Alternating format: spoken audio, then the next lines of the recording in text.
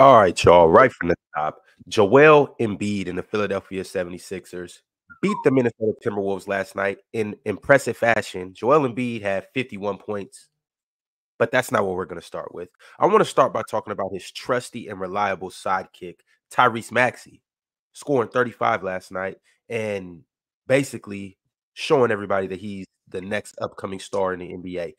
Chilltown, is he the final piece to the process? Is the process complete? The process won't be complete until they win it.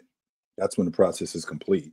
And the process won't be complete until Joel Embiid actually competes at a high level in the postseason. That's when the process will be complete. Just because Tyrese Maxey is doing what Tyrese Maxey is doing, it looks great in the regular season. But we all care about the regular season, but we care about the postseason even more.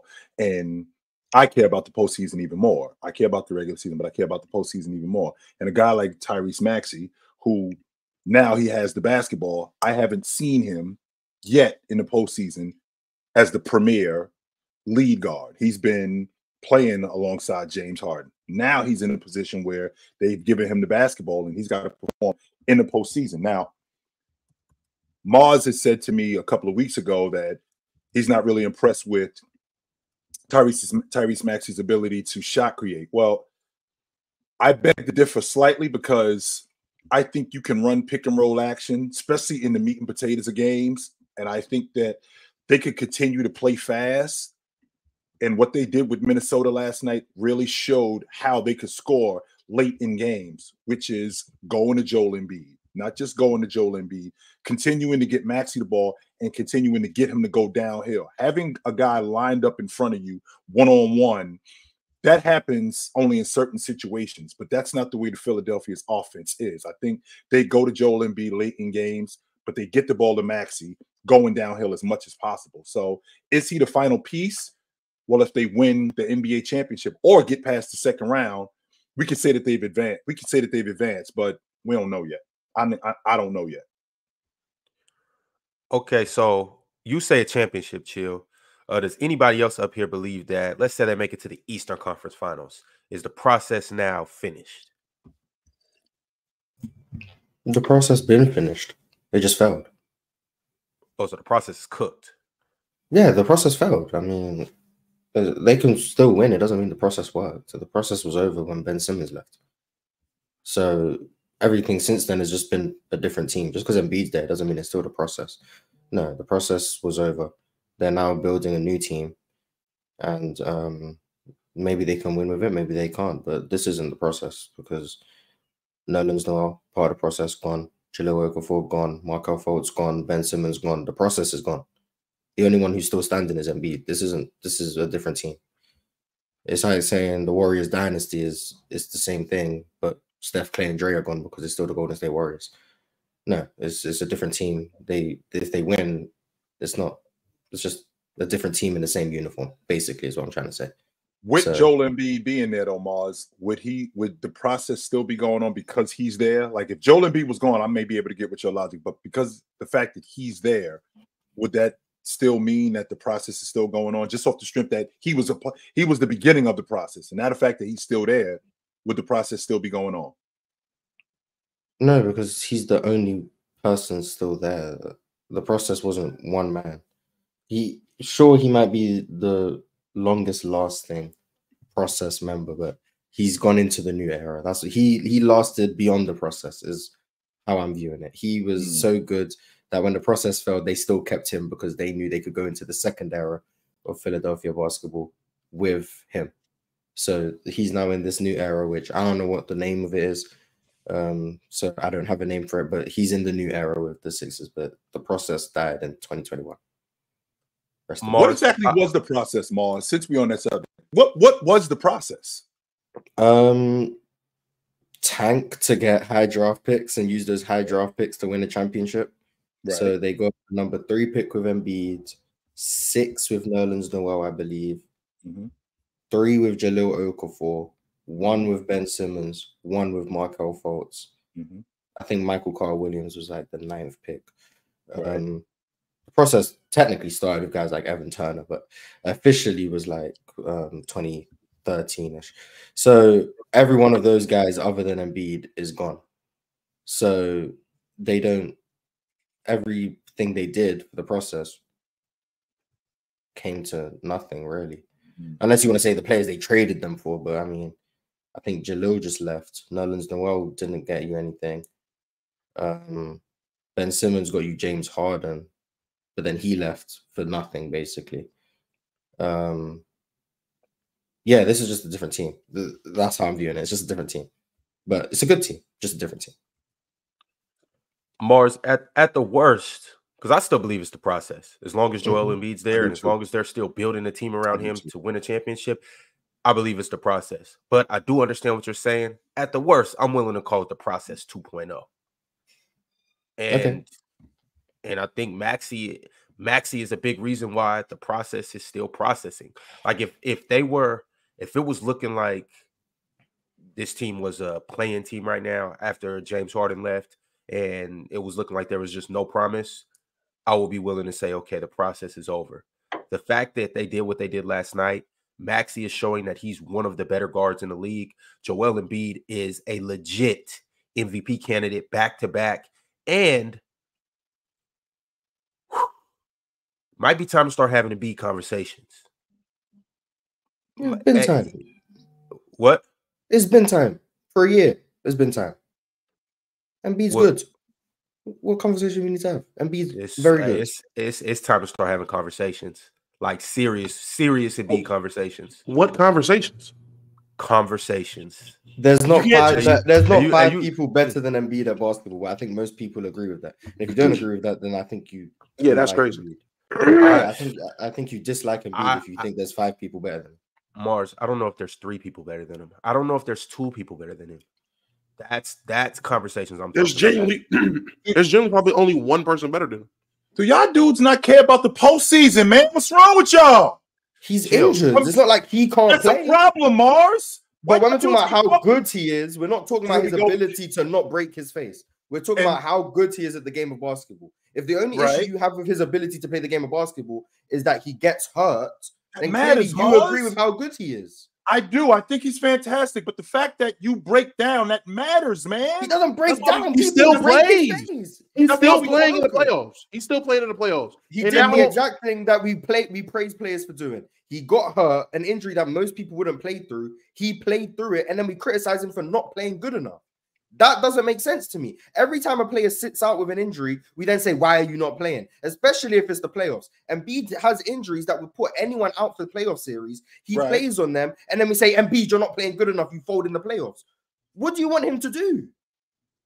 I want him to be healthy in the playoffs, and I want him to perform. not only do I want him to be healthy in the playoffs, him breaking his face, okay, Mars, there's really not much you can do about that. He got bowled in the face. There's nothing much you can do about that. What I want to see is I want to see what I see in the regular season. I want to see that translate to the postseason. And the reason why I want to see that is because the great ones that we talk about in the game today, it translates. Mars, I don't expect the dude to be 40, 50 a game in the postseason. But what I expect him to be is I expect him to be dominant in the postseason like he is in January. I expect him to be healthy in the postseason like he is in February. I don't expect him to play with a torn meniscus. If he can't go, then he can't go. Now, a guy who can go, guys who play through injury, I applaud that absolutely. But I'm not going to criticize you if it's something that you shouldn't be playing on. If a guy is playing on a partially torn ACL, I'm not going to do that. If you shouldn't be playing, Mars, you shouldn't be playing. I'm not going to fight that. You and I have had this conversation, Mars. Don't look at me like that. You and I have had this conversation. Knick-knack injuries. Knick-knack injuries, we can get past that. You think what he had was a knick-knack injury last year? I'm not saying that. I'm saying a torn meniscus. A torn meniscus, that's a problem. You shouldn't be playing with the torn meniscus. I'm not saying that. What I was criticizing is the fact that he breaks down, Mars. Not the fact that he has a torn meniscus. The fact that he breaks down. That's my problem. Because when I'm thinking about the all-time greats, this is when they elevate the legend in the postseason. I think Embiid is fantastic. I want to see him do it when it matters the most, because I've already seen him do this. We're talking about the reigning league MVP, who this is the 3rd year in a row that he's led the league in scoring, Who's led the league in scoring for more than 3 seasons? Last guy I remember is Kevin Durant. He's the only guy that I remember who did that in years past. In recent years past, he's the last guy, the last big man to do it, if I remember correctly, to lead the league in scoring multiple seasons. I think that's Chamberlain. Now that I'm thinking about it, when I think about a big man, because I don't think it was Shaq didn't do it in multiple years. David Robinson didn't do it in multiple years. Olajuwon never led the league in scoring. So I'm thinking about one more time. Kareem. Jabbar led the league in scoring. He didn't do it. He didn't do it. Not back to back. No. He didn't do it, but he did lead the league in scoring years past. I'm thinking about Chamberlain doing it 2, 3, 4 years. That's the only guy that I can think of, with the exception of Kevin Durant, in terms of guys leading the league in scoring multiple years. Really quick, Damo. But when I think about Joel Embiid, what I see now, it's impressive. I want to see it translate to the postseason because I want him to turn into who I think he can be. Chilltown, do you not think that these are two conversations that could be had separately? Like, do you not think that we can have a conversation about how great of a player Joel Embiid is when he's healthy, and then in another conversation say, all right, we still desire to see more in the postseason? Can't those be two separate conversations? No, because we've already had the conversation of how good he is in the regular season. This is not something new that he's doing right now, because we've seen this is the 3rd year in a row that he's leading the league in scoring. So this isn't new. This isn't like out the blue. I mean, Joel Embiid over the last 12 games, I think he's 37-12. I mean, I've seen him put 59 on Utah last season.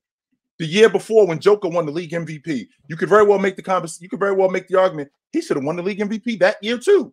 You could make that argument. So this isn't new what we're doing. All this is doing is now adding postseason. That's all. Like, when I see this, I'm thinking to myself, well, why can't he do this in the postseason? Not 37-12, but why can't this translate into the postseason?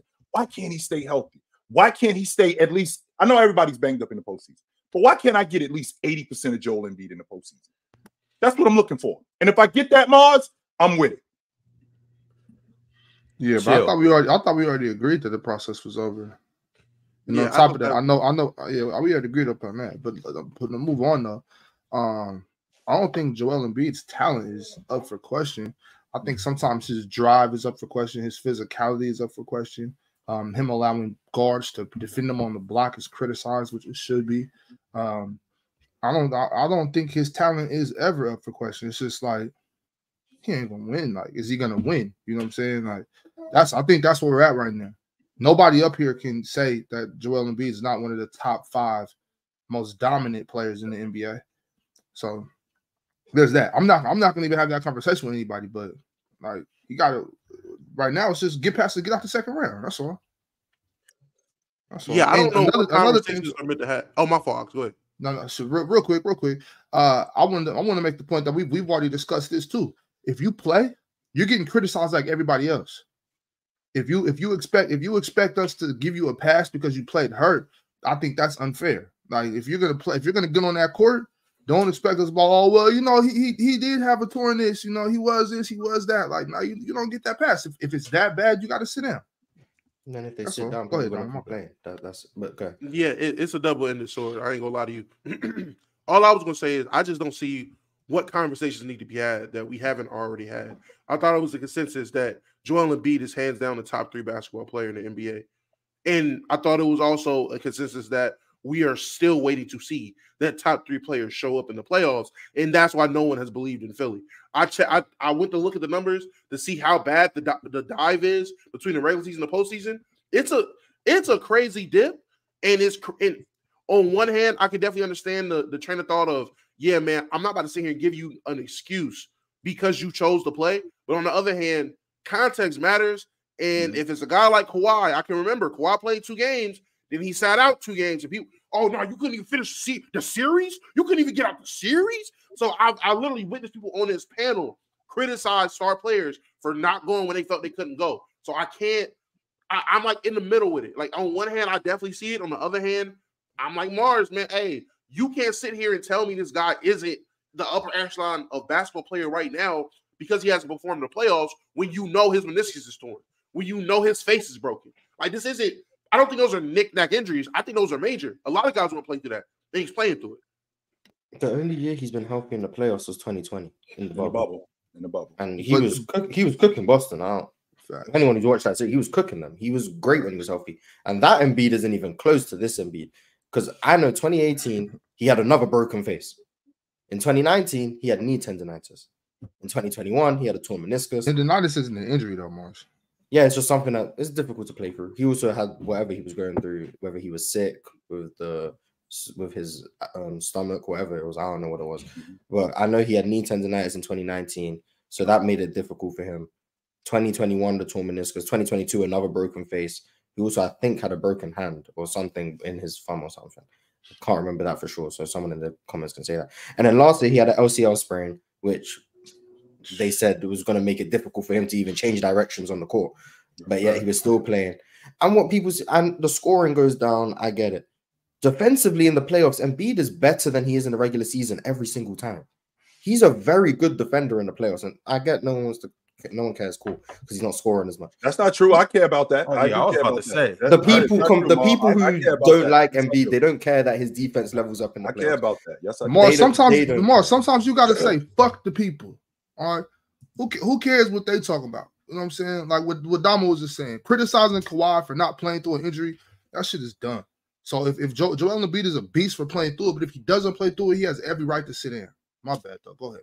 I agree. I'm just saying, if he's only been healthy in the playoffs once, I get saying we want to see him healthy. But then when you look at his injury history in the playoffs, it's not like, I don't want to say injuries can be people's fault sometimes, but I think you can do things to avoid injuries that some people don't do. Embiid's injuries end up being freak injuries that end up happening, and it's like they would have happened to anyone. It's not like it's Embiid doing the wrong thing. Like if you break your face twice in the play, that's not his fault. That's just what happened to him. So I can't be like, well, Embiid's injury prone, he's doing the wrong things. If he could stay healthy, like it just so happens to be happening to him. I don't know how I'm meant to blame him for that. And then, yeah, him playing on the torn meniscus, and he was still destroying the Hawks. But I think he just gassed out in the fourth quarters and stuff and didn't play great in those situations. Right. But like, I can't really blame him for his playoff shortcomings when he probably shouldn't even be out there, in my opinion. I know he a better man than me because I wouldn't be playing, but he wants to go play. So maybe that's the case then, Mars. I mean, he shouldn't be out there because if you come out there on the floor, I'm assuming that you're ready to go. If you on the floor, and with that being said, I'm kind of torn with him. I get kind of torn in B with sometimes because it took Olajuwon 10 years to win it. 10 years it took him to do it. It wasn't like it was something where it happened in 3 or 4 years. It took him 10 years to do it. And there was stretches where he actually missed the playoffs. And I still felt like he was, if not the best big man in the game, one of the 2 best big men in the game. But the difference is throughout that time when it took him to win the NBA championship, he was performing in the postseason. He was doing work in the postseason. Now, yeah, they would run into the Lakers in 91, who with a class of the Western Conference. They ran into Seattle in 87. I do get that part. But with that being said, I want to see those kind of performances from Embiid. And I get tired of listening to, he was hurt in the postseason. And if you get hurt and it's an injury that you can't play through, that's one thing. And if you're on the floor and it's an injury that you can play through and you're still not performing, that's something else, man. I won't argue, Damo. I won't argue, Damo, about him being one of the best players in the game. I won't argue that because, I mean, the proof is in the pudding. He's been that. I don't think that's a question. And him doing what he's doing in the regular season, I don't want to minimize it because I've always felt like the regular season matters because that's where you create the legend. And in the postseason is where you elevate the legend. And I feel like him elevating the legend, that's where he's coming up short. Yo, but I just want to say right quick. I understand you need to play in the postseason and you need to perform in the postseason. All right. Oh, Embiid hasn't had the best postseason resume. He hasn't performed the best in the postseason. His teams haven't advanced as far as other players have. But if we're acknowledging right now, first quarter of the season, Joel Embiid has been the best basketball player in the National Basketball Association. Yes, he has, Damo. 35, 12, 6 assists, playing the defense he has, being available. Joel Embiid has been the best player in basketball. He's been the best scorer. If we're talking about carrying your team, He's put a big load on his back. Pause. He's put a big he's put a big burden of his team on his back and carried them Focus, far. Mars. Focus, Mars. Focus, Damo. We good, bro. Keep going. He's carrying the load. Yes, he is. Yes, he is. Yes, Focus, he's Damo. carrying the load. Focus. But I'm saying, like, we're giving Shea props for that. We're giving everybody else props for that. We got to give Joel Embiid his props too. He is balling. He's playing phenomenal. And right now, I'm saying he's the best player in the Basketball Association. But real quick though, Ron, let's also not forget that, and I criticize Joel about this quite often, you know, in the past. We haven't really talked about Joel as much this year, and that surprises me. But let's not act like Joel wasn't coming into the season all out of shape, and you know what I'm saying, like he wasn't getting gassed out in March and April. We got to remember that, like Joel has not been in peak performance shape from what I can see. You know what I'm saying? I can't in the past. Let me ask you this. Let me ask you this though, Big Bob. Would that contribute to him breaking down in the playoffs? Oh, most certainly. And I said a couple times, like maybe you got to change your diet up or something. Maybe you got to do some pool workouts in the off season and during the season. You know, that those type of injury prevention type things. But if you're coming in out of shape and, you know what I'm saying, overweight or just not, you know, maybe skipping leg days and stuff like that, that's an easy way to hurt yourself if you're playing 30 plus minutes a game in the NBA, so, especially with that size. When you're that big, which what I didn't learn until I hurt my knee, is that as when you're a bigger person, just turning this way is different than like, for instance, so for Mars and for me, if Mars turns to the left like this and I turn to the left, it's a completely different pressure on your knees just based on the torque. You know what I'm saying? And that was just something that I had to talk to whatever, you know, the foot doctor, those people, whatever they are, I don't know what they're called.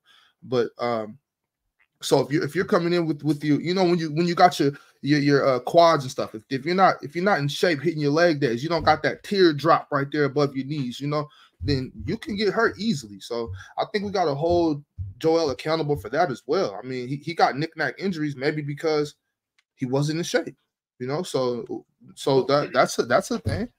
I feel like that's unfair because he came into the game when he was in shape, when he was way smaller. He came in with knick-knack injuries. He came in injured. That's stressing. Like coming out of college, he wasn't 300-something pounds. Coming out of college, he was in phenomenal shape, and he still had injury problems. He missed the first, 2.5 years of his career because of lower leg injuries. So he's not – I don't want to say, oh, it's his fault because he's not working out or not staying in shape. He's literally – if anybody of this current era has literally been from day one the term injury-prone, it's Joel Embiid. He's been that. That has been. It's just how his genetic makeup. I don't know if this is bones. I don't know what it is. I don't know if something happened when he was younger. But for whatever reason, he has just been injured. So I don't think we can point at working out. I don't think we can point at weight like Zion. I don't think we can point at. I mean, you can point at freak injuries and people falling into them or just unfortunate stuff happening. But realistically, Joel Embiid has just been hurt his entire career. Yo, that's true, Damo. That's true. But you can. But I'm like, you can see. Kawhi has an injury history. He's killing right now. Can we just acknowledge when somebody is killing right now, when they are destroying the National Basketball Association? Can we acknowledge it? Kawhi Leonard, at the beginning of the season, Kawhi Leonard was in the top 5 conversation. We put him number 5 on our list. As of right now, Kawhi is in that range. Whether it's 5, 6, 7, 8, it doesn't matter. He's killing. Yes, he has an injury history. Cool. He's killing right now. Joel Embiid, he has the injury history. Cool. He's unanimously a top 3 player in the National Basketball Association. And nobody. I think we've acknowledged that, Ron. I think we're acknowledging that. We're just kind of we're kind of. You guys are saying like Giannis, Jokic, and Luka don't exist. Like, it's not saying you saying that Embiid's the best player. Like Luka isn't playing basketball. No, I'm fine with saying he's clearly a top 5 player. But top 3 and it's not a question. Yeah, like to say he just has to be in the top 3. Like Giannis, Jokic, and Luka exist. Like I can't just say he's and they're all hooping. They're all hooping. Like which Damo, it's funny that you say that because it's crazy that we got to come up here and have a conversation where the league MVP goes, yo, 37-12, reigning league MVP over here. Pay attention to me. That's what it tells you a lot about what's going on in the league. How many great players is in the league? Because mean, damn, 37-12. He had to get to this for us to start acknowledging him. Wow. Yeah. Also, too, I do want to point out the fact that I think it's been a transition in the way Joel's played due to his coach. Like that's we talk about players that you have a lot. Coaching goes into it a lot as well. I think this might be, Mars, correct me if I'm wrong, this might be the first time he's had a above competent coach. This might be the first time he's had a good basketball coach. Are you Doc Rivers not a good? Whoa! Is Doc Rivers not a good? In my opinion, are you serious? Yes. In my opinion, yes. In my opinion. Bro, get out of here, bro. Hey, We're not gonna do Doc like humble that, opinion. Doc, Very humble opinion. Don't get me wrong. Don't get me wrong. Man. Doc was a good coach. Nick Nurse is a better coach. But let's not talk like Doc Rivers wasn't a good coach. He was a good coach. He was mid at best. Nick Nurse is the guy before him though, what was his name? Brent Brown. I dig you with that one, but come on, bro. Don't do Doc like that, bro. Don't do Doc. I'm just saying, like, if I'm trying to go to war and you equip me with a butter knife and some rocks, what am I supposed to do? And the butter knife is James Harden, and the rocks are Doc Rivers. I'm not doing the coaching tax with Joel Embiid at all. Not at all. I'm just saying, you shouldn't even have brought that up, man. Why? Because that's not fair. Big Ox, coaches can kill you. Something that matters. You know what I'm saying? Coaching can be the difference between you. I'm not saying that's not true, but Doc Rivers has not hindered Joel Embiid's career. Look at how he's playing now. Joel been balling. He was balling before this. Joel been balling. He bought out last year. And we could see the clear flaws in the Sixers offense that was gonna hold them back. Right. You're muted, bro. You're not on mute, bro. Yeah. We don't need to hear I'm talking. We do not want to hear I'm talking. Yeah, but we could, like, I remember vividly outlining the flaws of using Embiid the way they were using him at the free throw line, trying to hide his flaws playing out the post. Also, the lack of movement in that offense and how stationary it was, that when Embiid did post up, everyone just stood around the three-point line with terrible spacing, giving Embiid no passing options. So we could see the flaws that they had and how easy it was to load up on Embiid because of it. And then the playoffs came, and then guess what? Embiid's in the post. I'm seeing two people in one corner, no movement. Embiid can't make these passes because there's no one to give the ball to. I remember saying these things. Right. But I thought y'all said he just wasn't a good passer. That y'all said that these people were open, that he just couldn't make the pass. He's not a very good passer, but when you make it more difficult for him as a passer, that also doesn't help. I still don't think he's a very good passer, but Nick Nurse is putting him into positions where he can make better decisions, and with more people moving and cutting around him, it makes it harder for defenses to just play one spot and play a passing lane that Embiid can't find room for. Where if they're moving, the defense is also moving, which makes it harder for them to cover everyone that they need to cover, and you can't load up on Embiid as easily. That's Nick Nurse coaching right there. That's going to make it harder for them to stop them in the playoffs. That makes it better for Embiid post touches in the playoffs. Also, the being defended by guards, sure, I get it.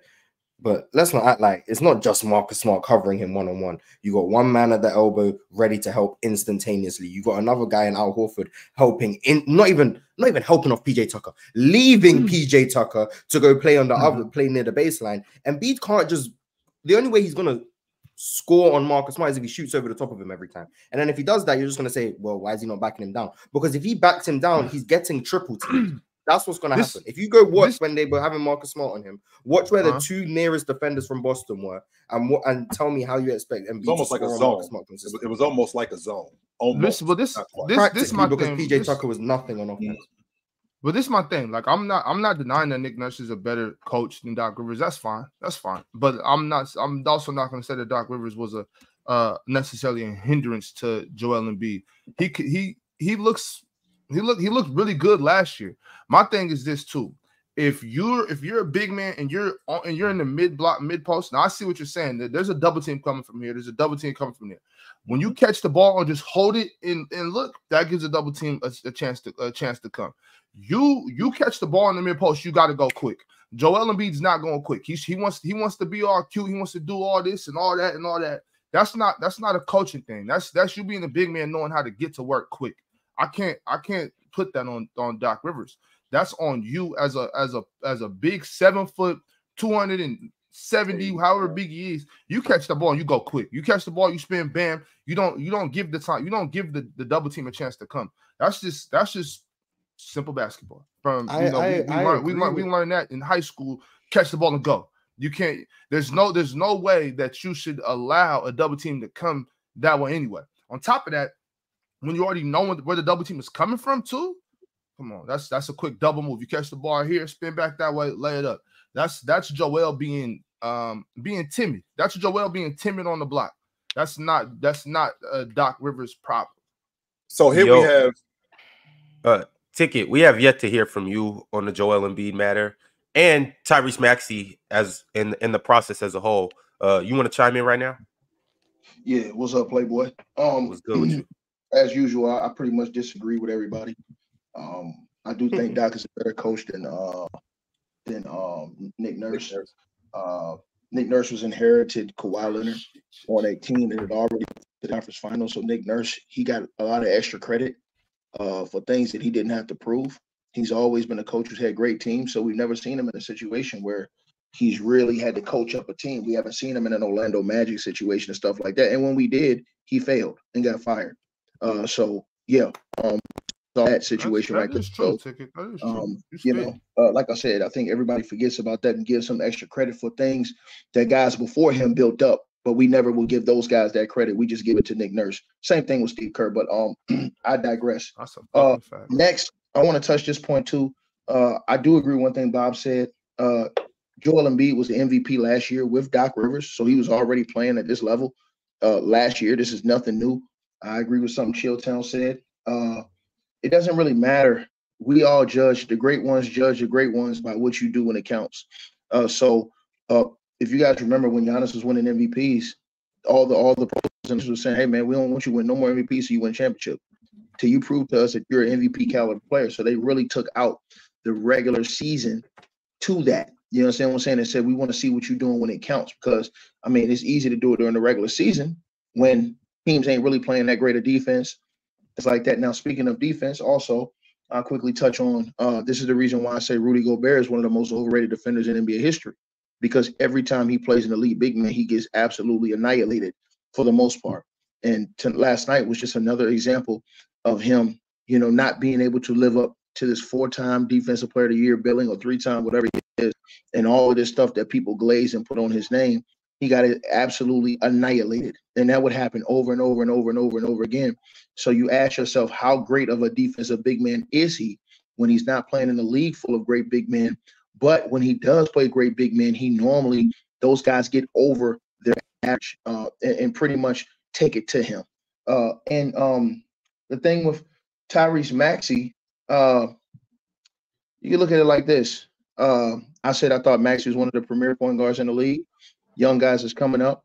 I do think that the process is still going on. I don't think the process is finished until Joel Embiid's gone, because the process pretty much began with Joel Embiid. So it can't end unless he's out. So to me, the process is still going on until Joel Embiid is done.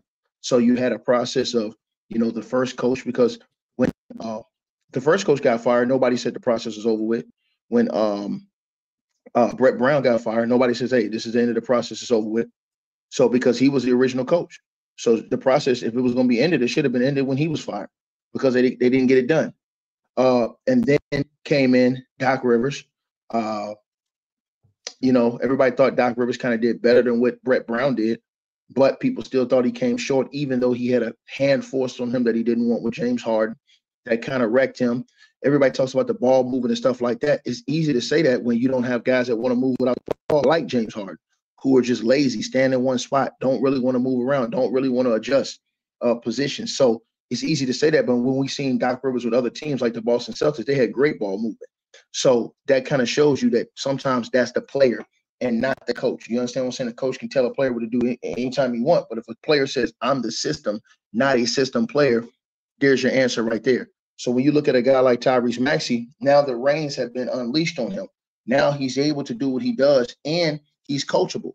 So the things that the coach couldn't ask James Harden to do, he can ask Maxey to do, and those other guys will do it. And everything, once Maxey does this, and Embiid is doing, everything flows up freely for all the other players on the team. When you have James Harden, he literally has the ball. And remember, him and Doc Rivers going head to head, because Doc wants him to play one way, he wants to play another way, which is why he won it out So yeah, man, I totally disagree with pretty much everybody. I agree with Chilltown on what he said about Embiid. I just think that you have to judge it. And then the last thing I'll say is this: the injuries are normal. Most players have injuries. Most players are hurt. A lot of players have injuries in the playoffs. You never hear about them because they never complain about them. De'Aaron Fox, he had an injury. He never complained about it. He came back and just kept playing. Never used it as an excuse. Never said, "Hey, man, this is the reason why we lost. This is the reason why I played bad." No, he just went out there and still played through it and did what they did. That's what I like about young cats like De'Aaron Fox. This year, he came back early from an injury. We thought he was going to be out longer. You know what I'm saying? Kids just want to be in the – this is normal stuff. That's why I say it's important that you play the game some too when you talk the game. Because when we were coming up, and Bob knows this, Chill knows this, when you were younger growing up, it didn't matter. We didn't think about injuries. Bro, when we was playing for free, if everybody was down at the park or everybody was down the block at somebody's house balling, and you could have had a sprained ankle, your ankle could have felt down there broke. You was going down there to play. You was strapping them up going down there to play because everybody else was down there. So this is just that was just a part of the mentality. You know what I'm saying? When Mars say, "Hey man, if I was hurt, I wouldn't play," that explains why we always have a disconnect, because you think things differently than the actual ball players think things. Okay, cool. Does anybody have any rebuttals to anything Ticket said? No, I'm pissed right now, man. I'm spitting for 95% of that. Does anybody want to talk about just the game last night? Joel scoring 51, Maxey scoring 35. Them as a duo, or how they just completely handled the Minnesota Timberwolves? I hate when people touch the motherfucking thermometer in the refrigerator, yo. I got frozen strawberries right here, but I'm supposed to eat these frozen strawberries. Man. They ain't frozen no more because they touched the thermometer in the refrigerator. Like call them out, Big Ox. Who touched the thermometer? Has to be one of the kids in there just messing around, man. Damn. Right now. Well, I'm gonna wake somebody up. I'm gonna wake somebody up with a belt. I'm telling you. Hey, you sure? Because I was at your crib yesterday. Are we talking about somebody specific? Are we talking about somebody specific, Big Ox? I'm saying I seen who did it. Ron, I want to add one thing quick to you. You know, it's funny to me how you come in here and some guys come in here and y'all say this stuff about Doc, but I made a great point. Nobody had an answer to it. I waited to see if somebody had an answer to that. When people just outright say, "Oh man, you know, Nick Nurse is a better," you ain't gotta make your face like that, Damo. You cool? Because I wasn't even talking about you, but if the shoe fits, wear that mug. Nigga, I'm reading chat. Just talk. You all right, dog? You on your period? You all right? So just talk. I'm reading. I was gonna rebuttal to what you were gonna say about Nick. Like I said, and I was saying, a couple guys in here said that they thought that he was a better coach than Doc Rivers. I disagree, because I said this: if you look at his situations, the instant he lost Kawhi Leonard, what did he do? But we've seen Doc. I said you were spitting. No. I ain't talking about you, Bob. If the shoe fit, word. Because Ron said, "Do anybody disagree with any things I said?" So you didn't disagree with that. But my whole point was, we saw Doc with the Clippers without CP3, without all those superstars. And what did he do with a young Shea? What did he do with Tobias Harris and those guys? Doc raised those guys up and was overachieving with those guys. So he showed you not only could he coach superstars, but he could coach guys who had lesser talent. He did the same thing with the Orlando Magic and brought them up with T-Mac and a bunch of role players early. All I'm saying is that when old boy got his time in Toronto to prove what his work was after Kawhi left, with role players, with still role players who won, some of them who won championships, and guys like Siakam and all these other guys, he couldn't do nothing. He underachieved. Here's the difference, though, Ticket. The difference with that is what you're basing that on him winning championships. You ain't winning championships. No, yes, you are, Ticket. That's unfair. The first thing that you brought up. No, hold on, Ticket. Because the first thing about championships. I don't want you to put no in my mouth because I didn't speak about championships. I spoke about when Kawhi left. I spoke about his coaching job when Kawhi left, and I spoke about Doc Rivers. I spoke about Doc Rivers with the Clippers without a championship team. What did they do when Kawhi was there, Ticket? What did they do when he was there? I'm not talking about that. I'm not saying lying, Ticket. Let's talk back. What did they do when Kawhi was there when he got the job? What did they do? I'm asking you a simple question. Hold on, respect. Hold on, my brother, respectfully. I took that off the table when I was talking about those two because they both won championships with great players. So I said, without the great players, what did he do versus what Doc did with that Clippers team and with the Magic team? Right. So championship off the table because they both had championships with great players on it. So number one, you being the kind of guy that you are, when you talk about getting it out the mud, you talking about the process and talking about going hard, you should applaud Nick Nurse. This is the same guy who coached their G League team to a championship. This is the same guy who was the assistant coach sitting right next to Dwayne Casey. This is the same guy who moved Dwayne Casey out, and that team won 59 games, and then they go on to win the championship. But then you want to take championship off the table. Let me ask you a question. Was that Dwayne Casey's fault, or was that DeMar DeRozan's fault? Wait 1 second. Wait 1 second, my brother. Because if you think that Dwayne Casey had Kawhi Leonard, do you think he wins a chip? I'm not sure. I'm not sure. I'm asking a question. I'm asking a question. Sure. Do you think that if Dwayne Casey was going to the finals, hold on.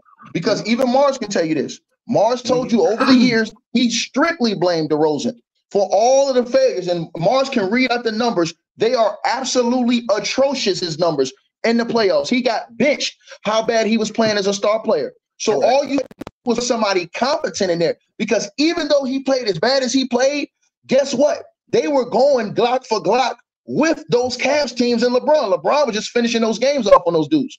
So if you go look it up, he was playing horrible. So you're going to tell me that you had a coach who was as good as this guy was, who came when the franchise was nothing, built them up to something. You're going to tell me if he didn't add on Kawhi at that time, you still don't think he could have did the same thing that very year that Nick Nurse did? That's incredible, bro. Depending on what was happening, because we already talking about the same thing. Same year, same thing. We're talking about the circumstances. If they get Kawhi, I'm not saying that. What I am saying, you brought up without Kawhi Leonard, right? What you're talking about without Kawhi Leonard, without the championship, I'm taking that off the table. So if I look after Kawhi left.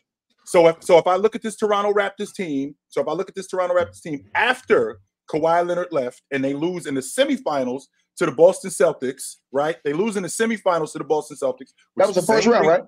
No, it was the semifinals. They lose to the Boston Celtics in the bubble, which the first round?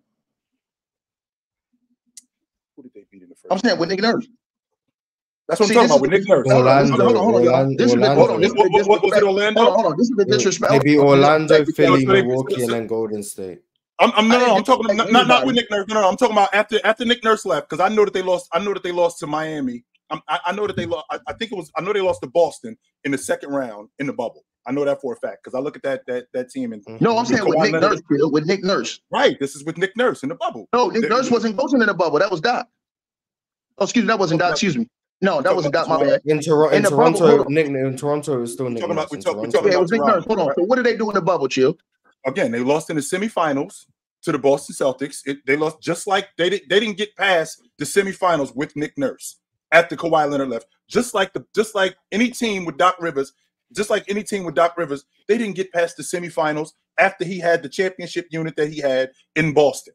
They didn't get past the semifinals. So it's not like these guys together weren't doing the same thing. Yes, they were. So to the point of them having to get great players in order to win the NBA championship, yes, that does matter. So the idea that he can't coach, he can't coach better than Doc Rivers, his ability to adjust within the game. His defensive schemes are better, and they've been better. Joel Embiid this season has been much better defensively than he's been in the past, just like this whole team has been better. The offense is moving a lot more. There's not a lot of standing around watching as opposed to what it was in the past with Doc Rivers. There's a lot more action going on.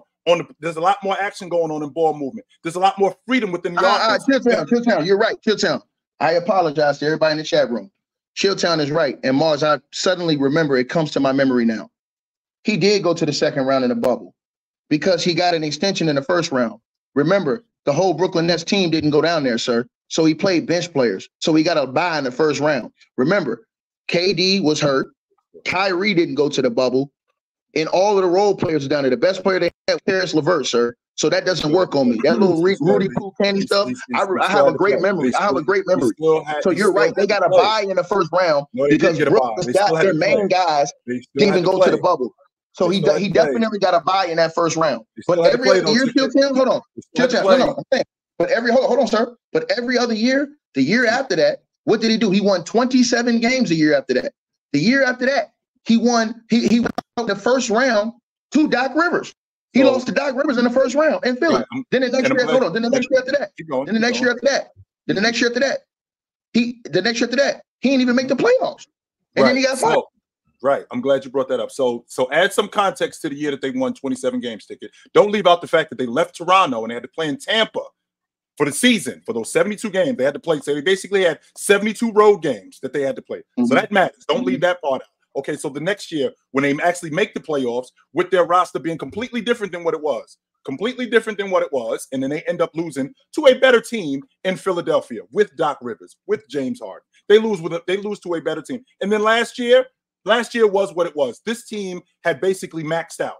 And sometimes when you're dealing with a coach, I always felt like this: the voice and the name on the moniker in terms of a coach, it gets old. And then now you have to move on. He's moved on to a better team, and you see what he's doing. Philadelphia is a top 5 seed in the East. They have arguably the best player on the planet right now. They arguably have the league MVP, and they're rolling right now. Doc is not coaching. Doc is now in television. I'm pretty sure Doc could have gotten the job. But to your stance is, what has he done? What has he done without those star players? The exact same thing that Doc Rivers has. Well, I disagree. Because his first year, hold on, I got it right here for you.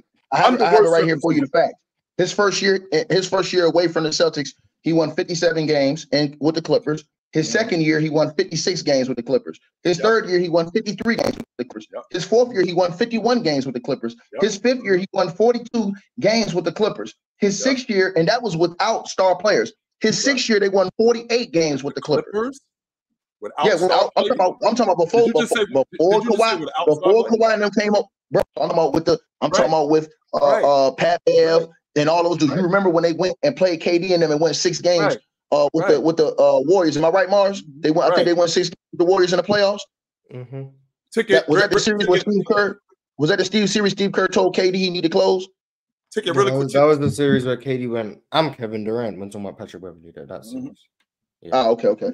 So what I'm saying is, Town, he has shown you a little more extended period of time, in my opinion, of having to coach along with his Orlando days. Look what he did with the Orlando Magic. Did he not turn that team around? Doc Rivers, when he was in Orlando? Tell the truth. From when he got to Orlando, from what they were to what they were when he ended, he overachieved in Orlando. They didn't think he was going to make the playoffs. This is the same Orlando team that lost 19 straight games. This is that same Orlando team. This is the same Orlando team that the year before they lost 19 straight games, had a 3-1 lead in the playoffs and lost. That same Orlando team, Ticket. Is that what we're talking about? Now let's get back. No. Hold on. I agree with you on that. I'm just saying that he had overachieved. They didn't expect that team to do that with Doc Rivers. Am I right or wrong? Hold on. Am I right or wrong? Never overachieved losing 19 straight games. So let me tell you this. When Chuck Daly was the coach, last year he was a coach in 98, 99 in Orlando. They won 33 games, right? The very next year, you know how many games they won with Doc Rivers? Without T-Mac. They won 41 games the very next year without Tracy McGrady. Right? So that's overachieving. Hold on, Jill. The best player on his team was from Division II. His name was Daryl Armstrong, a small point guard. You remember him? I remember him very well. The very next year, he won 43 games. The very next year, he won 43 games. And I think that was T-Mac's first year over there. He won 43 games. They overachieved. The next year, they won 44 games. He won Coach of the Year. Right. So what I'm saying is, Chilltown, is that he's proven to you, without multiple superstar talents or all his talent spread out around the team, like the Toronto Raptors had when Nick Nurse went over there, he's proven to you, in my opinion, he's shown more body of work without having those guys. All I'm saying is this. Y'all can all feel how y'all want to feel. I disagree with the Doc Rivers slander about him not being a heck of a coach, because to me, he's shown you that he can do it both ways. He can coach stars, and yes, he's underachieved a lot with stars, but he can also coach a team that isn't full with stars too. I think Doc is a very good coach, and I don't think we give him enough credit for that, bro. So when the last thing I'm going to say, so I don't think that's relevant. I'll leave that alone. So, shout out to Kawhi Leonard, though. I hope you don't do that in the debate, because if you do that in the debate, you dead meat, bro. No, here's the thing, though. Here's the thing, Ticket.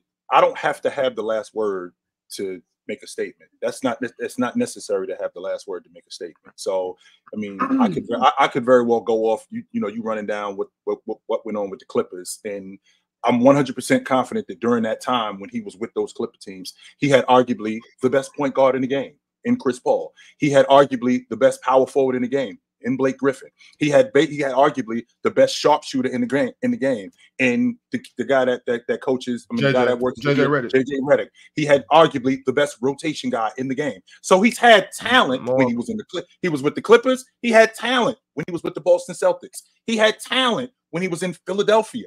And when you want to talk about overachieving, he underachieved more than he overachieved, considering what he had and what he did. Well, I agree. Hold on, I agree with you. But I agree with that. But next time we have debates, don't come up here when I'm saying something about Kevin Garnett and talk about how he got hurt that year in Boston and that stopped him from winning the championship, because that would have been another one on Doc's resume. Don't come in here talking about how Joel Embiid is always getting hurt in the playoffs, and all those years he got hurt with Doc Rivers, because that hurt Doc Rivers as well as the head coach on the team, that Joel Embiid was hurt and couldn't go 100%, sir. Also, don't talk about all those injuries he had with the strippers when Kawhi and Paul George and them dudes was getting hurt for all those years outside of the year they got walked down in the playoffs. No, so don't you're not doing that.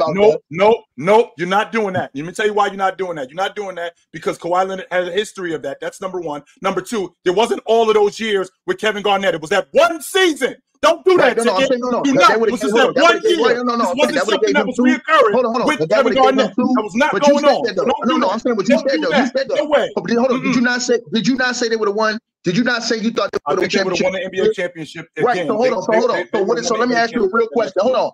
Let me ask you a question, because Doc might be watching this. What would your thoughts be about Doc Rivers if he was a 2-time world champion instead of 1? The same thoughts I would have if Grandma had balls. What would your thoughts be? Hold on. Would you look at Doc Rivers differently? I would look at Doc the same way I would look at Grandma if she had balls. She'd be Grandpa. Because guess what? Grandma doesn't have balls. So don't give me that. Grandma in 2023. Okay. Don't give me that. Okay.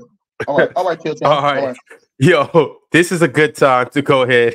Yo, Damo Wildin, Mars Wildin, Focus, Damo. Bob chilling. Hey, but this is a good time to tell everybody, go ahead and scan them QR codes right at the bottom right and bottom left of the screen. Go to www.playerschoicemerch.com. Check out some of the fly stuff that we got on there. It's Christmas season, as you can see up in the top left hand. Hold on, Ron. Y'all asked me why would they be watching this?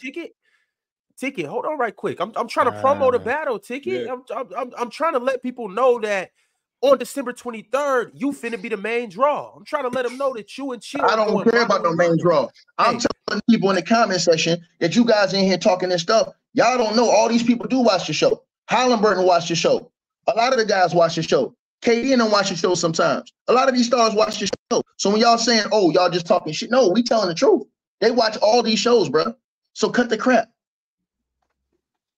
Also, I'm running a poll right now. I said, who's winning the current debate?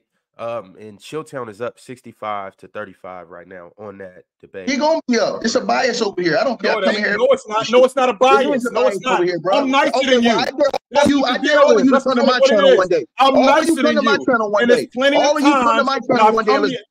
Let's make let's do this on my channel one day and let's see what the results is. Let's do this on my channel and see what the results is. I've pulled up to your block more than once, Ticket. You've had me over your house more than once, more than twice, Ticket. Let's be clear about that. Don't make it sound like that. Don't make it sound like I don't walk over to your neighborhood. You already cheated elder over here. You already cheated elder over here. You already cheated elder. Go look at the comments. Go look at the comments from that video. I didn't cheat nobody.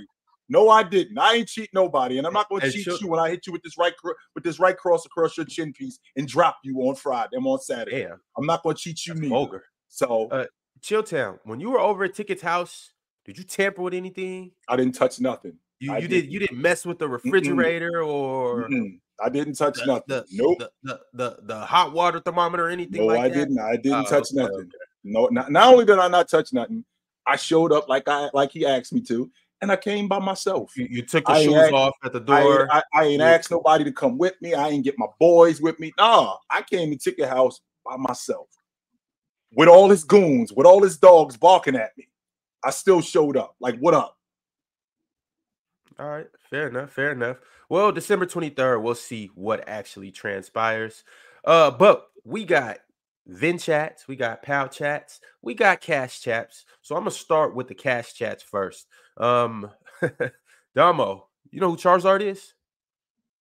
Yep. Who is Charizard?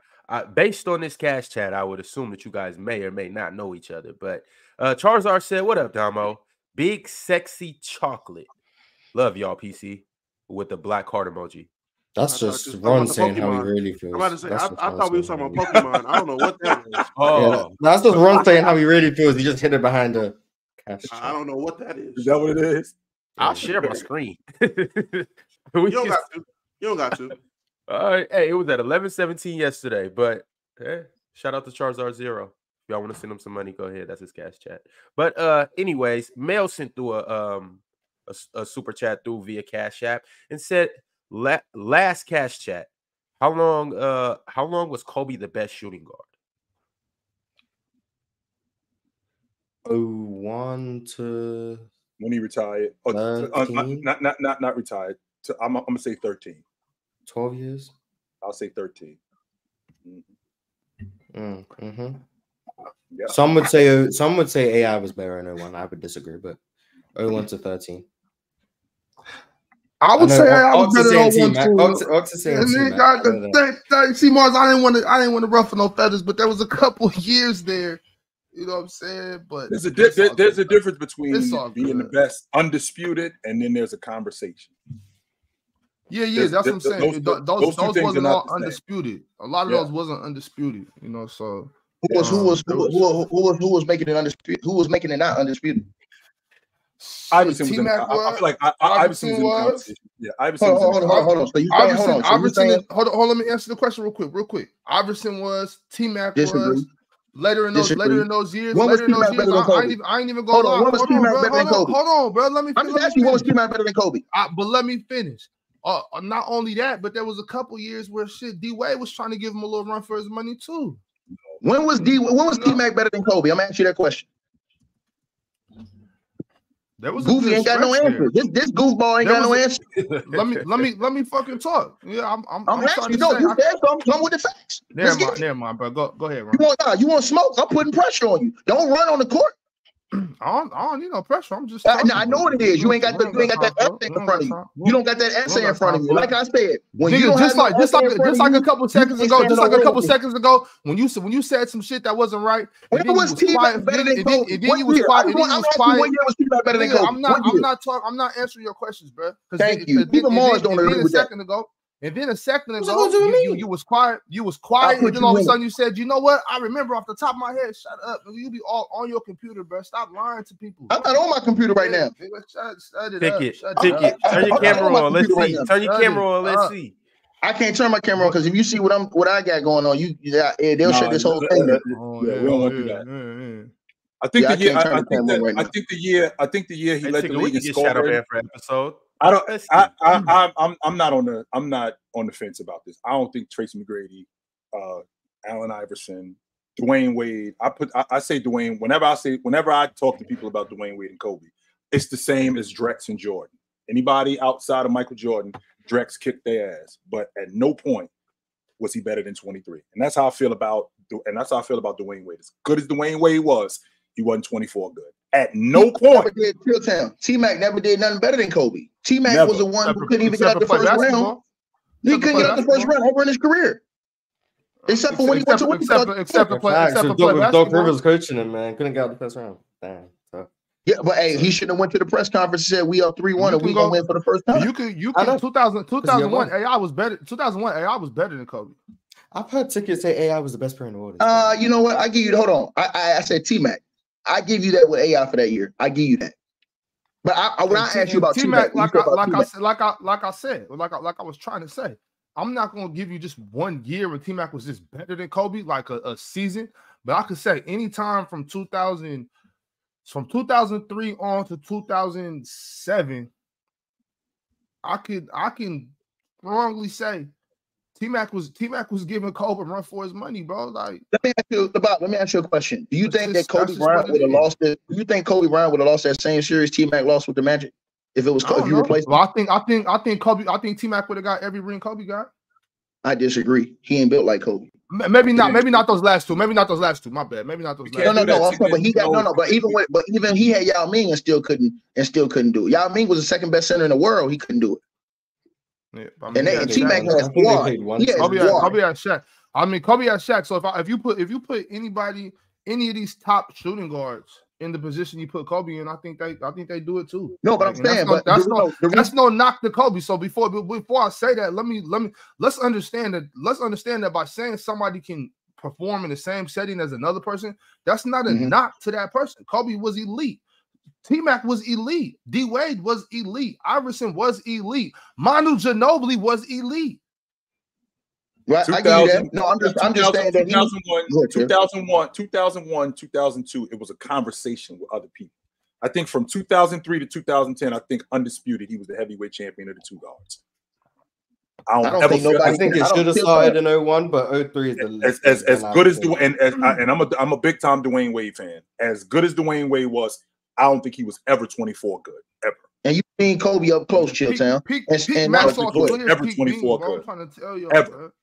I don't think he was ever 24. I asked you that question because you said that you thought that he would have won those 3 rings that Kobe got with Shaq.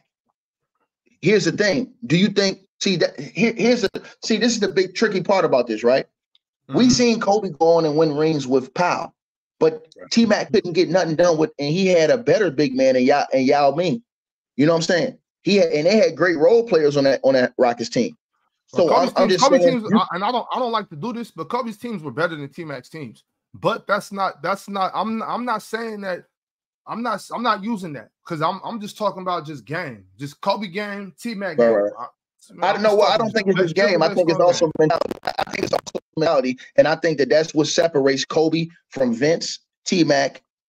I wouldn't say D-Wade because D-Wade has a killer mentality, but I would say that definitely separates him from guys like Vince and T-Mac is their mentality. I don't think that T-Mac and Vince, they had the talent, the skills Kobe had, but they didn't have the mentality and the dog Kobe had.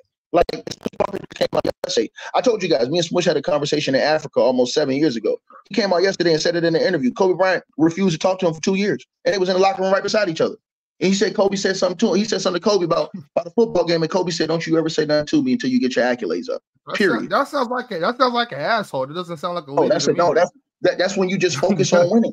That's when you just focus. Sounds like a dickhead. That's what it sounds like. Yo, be that as it may, like whether it sounds like an asshole, God rest the dead. You know what I'm saying? I'm not disrespecting Bean. I'm just saying, like, come on, bro. That's not cool. Either way, but they all was anything. Right. Jordan was a jack off, right? He just had a good publicist. They all were. Like I said yesterday, Chilton, I would have put some in his Gatorade. Yeah, they all were like that. Every last one of these guys. But there's no way that these guys were just all, hey, how you doing today, brother? You want to be ready to? No, these dudes was all they were all that way in some way. We just didn't hear about it as much. But yeah, Larry was too. I tell you, Larry was too. Larry go in the locker room and cuss the whole team out. Yeah, he called them girls in the finals. Sometimes you need to do that. Sometimes you need to do that. Sometimes call them girls. Call them sissies. Sometimes you ain't nothing wrong with that. Like there's nothing wrong with if your team is playing sorry. There's nothing wrong with you going in there and telling them, say what you got to say. Whatever it is you got to say, what you got to call them. That's cool. But just saying, you're not good enough to talk to me. Like that's crazy, man. That's crazy. I don't care how you spin it. That's crazy, bro. All right, y'all. Well, let's go ahead and spin into these super chats. Appreciate everybody that's sent a few through. I'm gonna try to get around to every single one of the super chats. Love all you guys sending these through, and let's do it. Got one from A Breezy. A Breezy said this era is one of the worst for superstars. They are never good enough for anyone. The regular season is always discredited unless you like them and they have won before. That's not true. Because the regular season is pretty negative. The regular season is discredited because who they up against. I value the regular season, but the regular season matters when these guys take it into the postseason and elevate it. We can't just go when we're talking about great players in any when we're talking about great players in this era, they're matched up against great players from previous eras. And did you do this? Did you do that? And if you didn't do that, then what you did in the regular season, I'm not going to say it doesn't matter, but it doesn't matter as much because this guy did more in the regular season and the postseason. So I think that's the problem. We can acknowledge someone playing great without having to say, what does it mean for their all-time status? We can say Embiid's playing great without having to compare him to David Robinson. We don't need to do that. We could just say Embiid's playing fantastic and talk about how well he's playing in the league today. We don't need to say, oh, well, does that mean he's better than David Robinson or Patrick Ewing? We don't need to have that conversation. The obsession with having to compare these guys to players who came before them is, in my opinion, was ruining the conversations we're having. Isn't that what it's about, though, Mars? I mean, it doesn't need to be. We don't have to do that. We don't have to talk about, like, and I'm guilty of this as well. I'm not saying I'm absolved of all blame. I did the same thing with Jokic last year, talking about how I think he's already the best offensive big man of all time. I was doing this. You said ever, Mars. Yeah, and I still stand on that, by the way. Right. But I'm not saying I'm absolved of all blame. I'm just saying we don't need to compare these guys to the past players to praise how well they're playing. We don't need to talk about Kawhi Leonard compared to Dominique Wilkins or James Worthy or Dr. J. We don't need to do that. Just talk about how great he's playing right now and how good he is compared to the rest of the league and his contemporaries. We don't need to talk about how it compares to these all-time greats who played 30 years ago every single time we have a conversation. Because then we're just going to get negative every time. We can acknowledge how great Embiid's playing, but then when we start comparing him to all-time greats whose whole body of work is finished, the conversation is going to get negative and all about what Embiid hasn't done. And I think that's where we go wrong, where we end up talking so badly about all these superstars because we're comparing them to people whose careers are over. If we just compare them to the rest of the league or just about how great they're playing, we can be a lot more positive. But didn't we do that before though? Well, not only that, Ticket. The problem that we have with that, Moss, is what you just said. Last season, and to this day, you still feel like this. You think Joker is the best offensive player in NBA history, and the reason why you're saying that, the best big man in NBA history. And when you saying that, you're saying that because you immediately, when you watch him play, your mind goes back to, okay, what did I see before this for me to think that he's the best ever? You're not just watching him in the moment, acknowledging, yo, this guy's fantastic. Well, wait a minute. How does he match up and how does he fare? What does he do better than Chamberlain? How much better is he than David Robinson? How much better is he than Patrick Ewing? For me to say that this guy is the best offensive big man that I've ever seen, you're not just saying that just because you're looking at what you're basically wrapped up in what he's doing right now. No, you're now going back to, did Chamberlain do this? Was Olajuwon this good? Was Jabbar this good?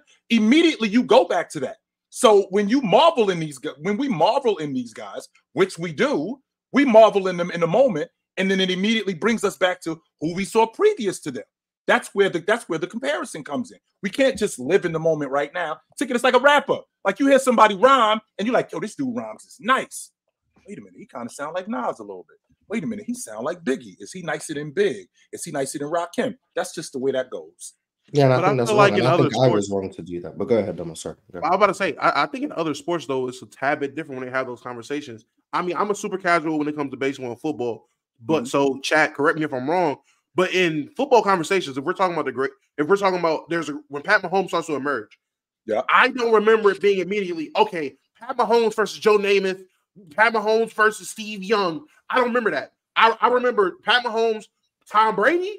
Then you would say Aaron Rodgers, and that was really in his guys in the league at that time, or shortly left. When it comes to other positions, you will compare that player to guys that either shortly just left. So you'll say, okay, this running back, hey, Chris McCaffrey's phenomenal, but I don't never hear people say Chris McCaffrey versus Barry Sanders. If anything, I hear Chris McCaffrey compared to running backs for the last 5 years, or maybe Adrian Peterson. And again, I'm a casual. If that is happening, hey, Chad, let me know. I'm just saying from what I hear and what I know. When I'm talking baseball with people, when we're talking about pitchers, I don't typically hear people say, okay, Shohei is a phenomenal pitcher, or whoever, or whoever, Garrett Cole. I know people aren't having that conversation, but Garrett Cole's a phenomenal pitcher.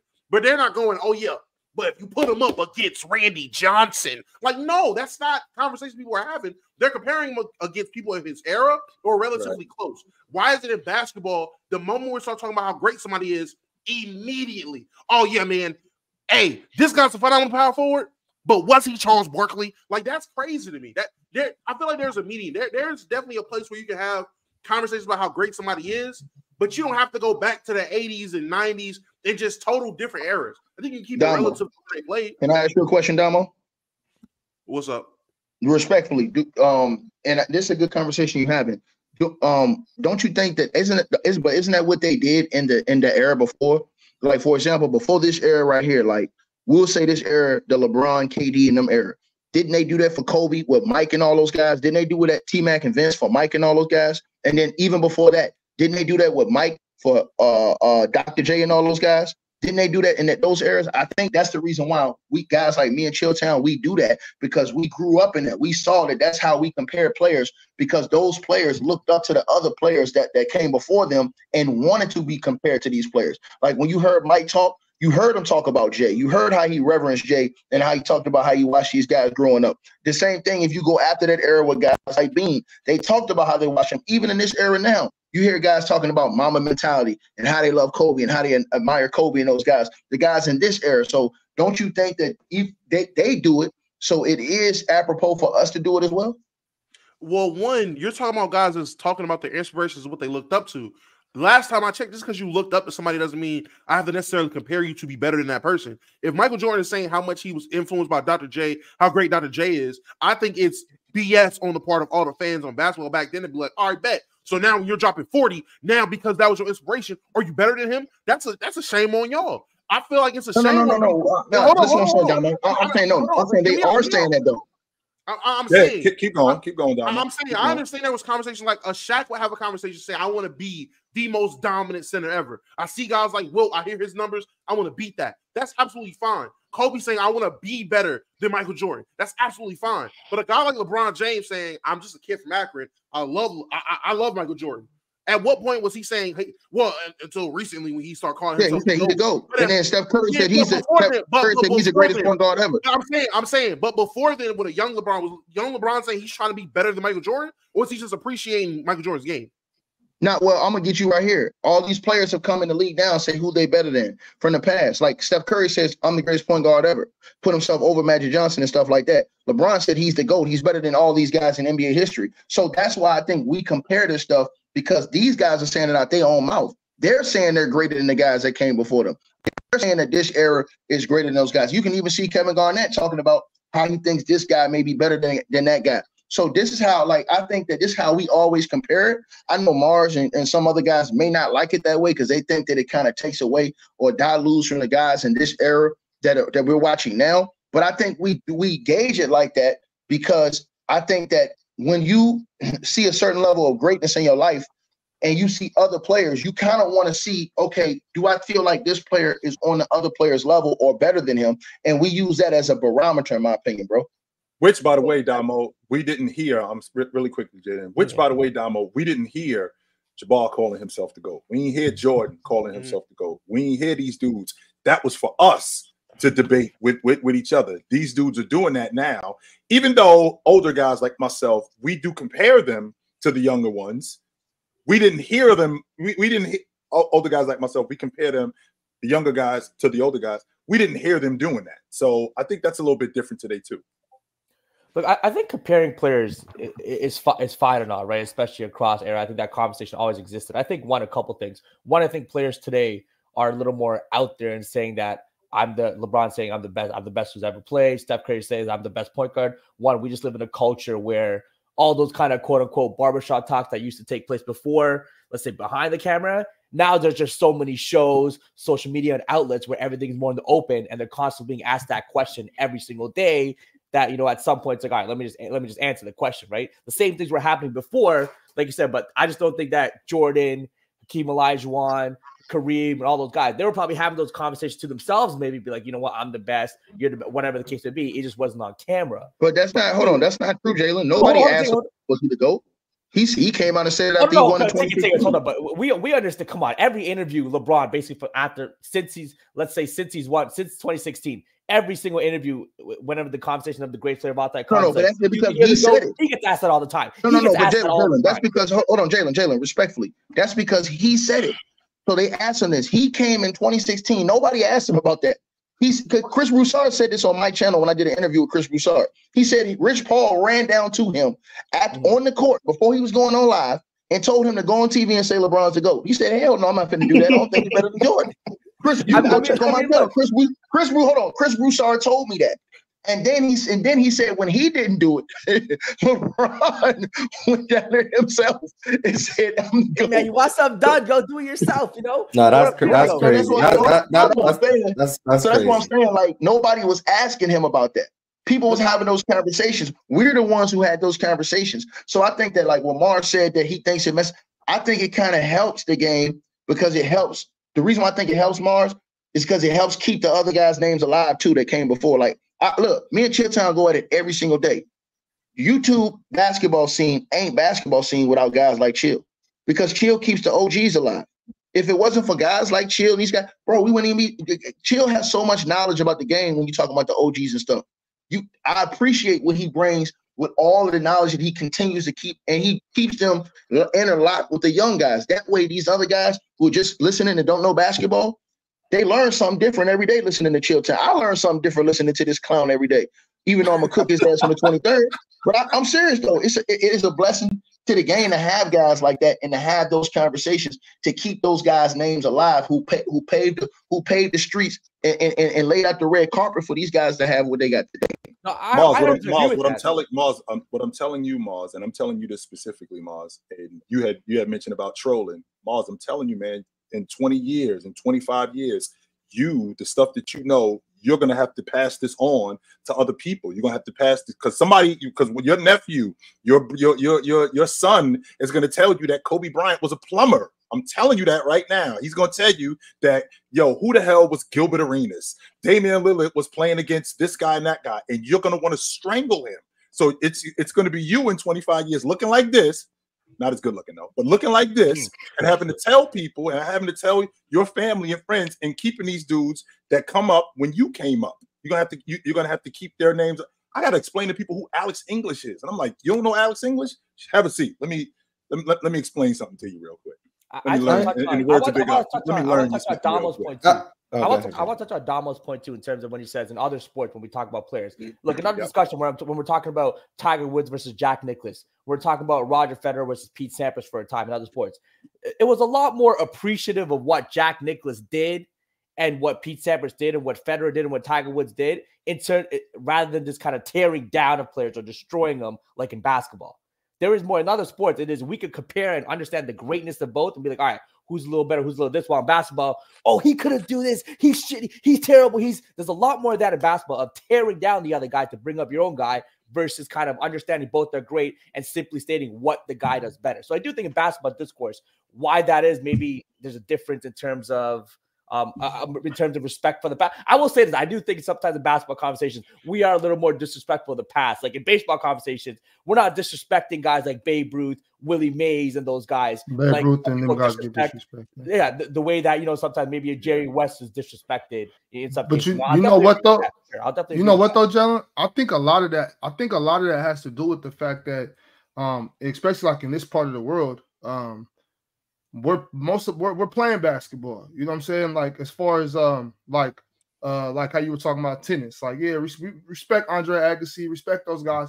But we're not playing tennis. So when we go to the barbershop, everybody in the barbershop thinks they're a hooper. You know what I'm saying? We all played some high school ball. Some of us played a little college ball, but we all get it in at the park sometimes. We play at LA Fitness. So we all think we take it a little more personal. You know what I'm saying? Like, nah, but I'm better than you, so my opinion. You know what I'm saying? It's one of them type things. That's what I think. I think it's because most of us consider ourselves hoopers. You know what I'm saying? So we we take it more personal. We think we know the ins and outs of the game because of that. That's true. I think basketball be more played in the park. More people have more of an opinion because you could say a lot more people play it rather than that. Yeah, you saying they're not playing tennis at the park? That's crazy. Nah, I wanted to play. I wanted to play tennis when I was in like the 8th grade. My pops wouldn't let me though. He like, nah.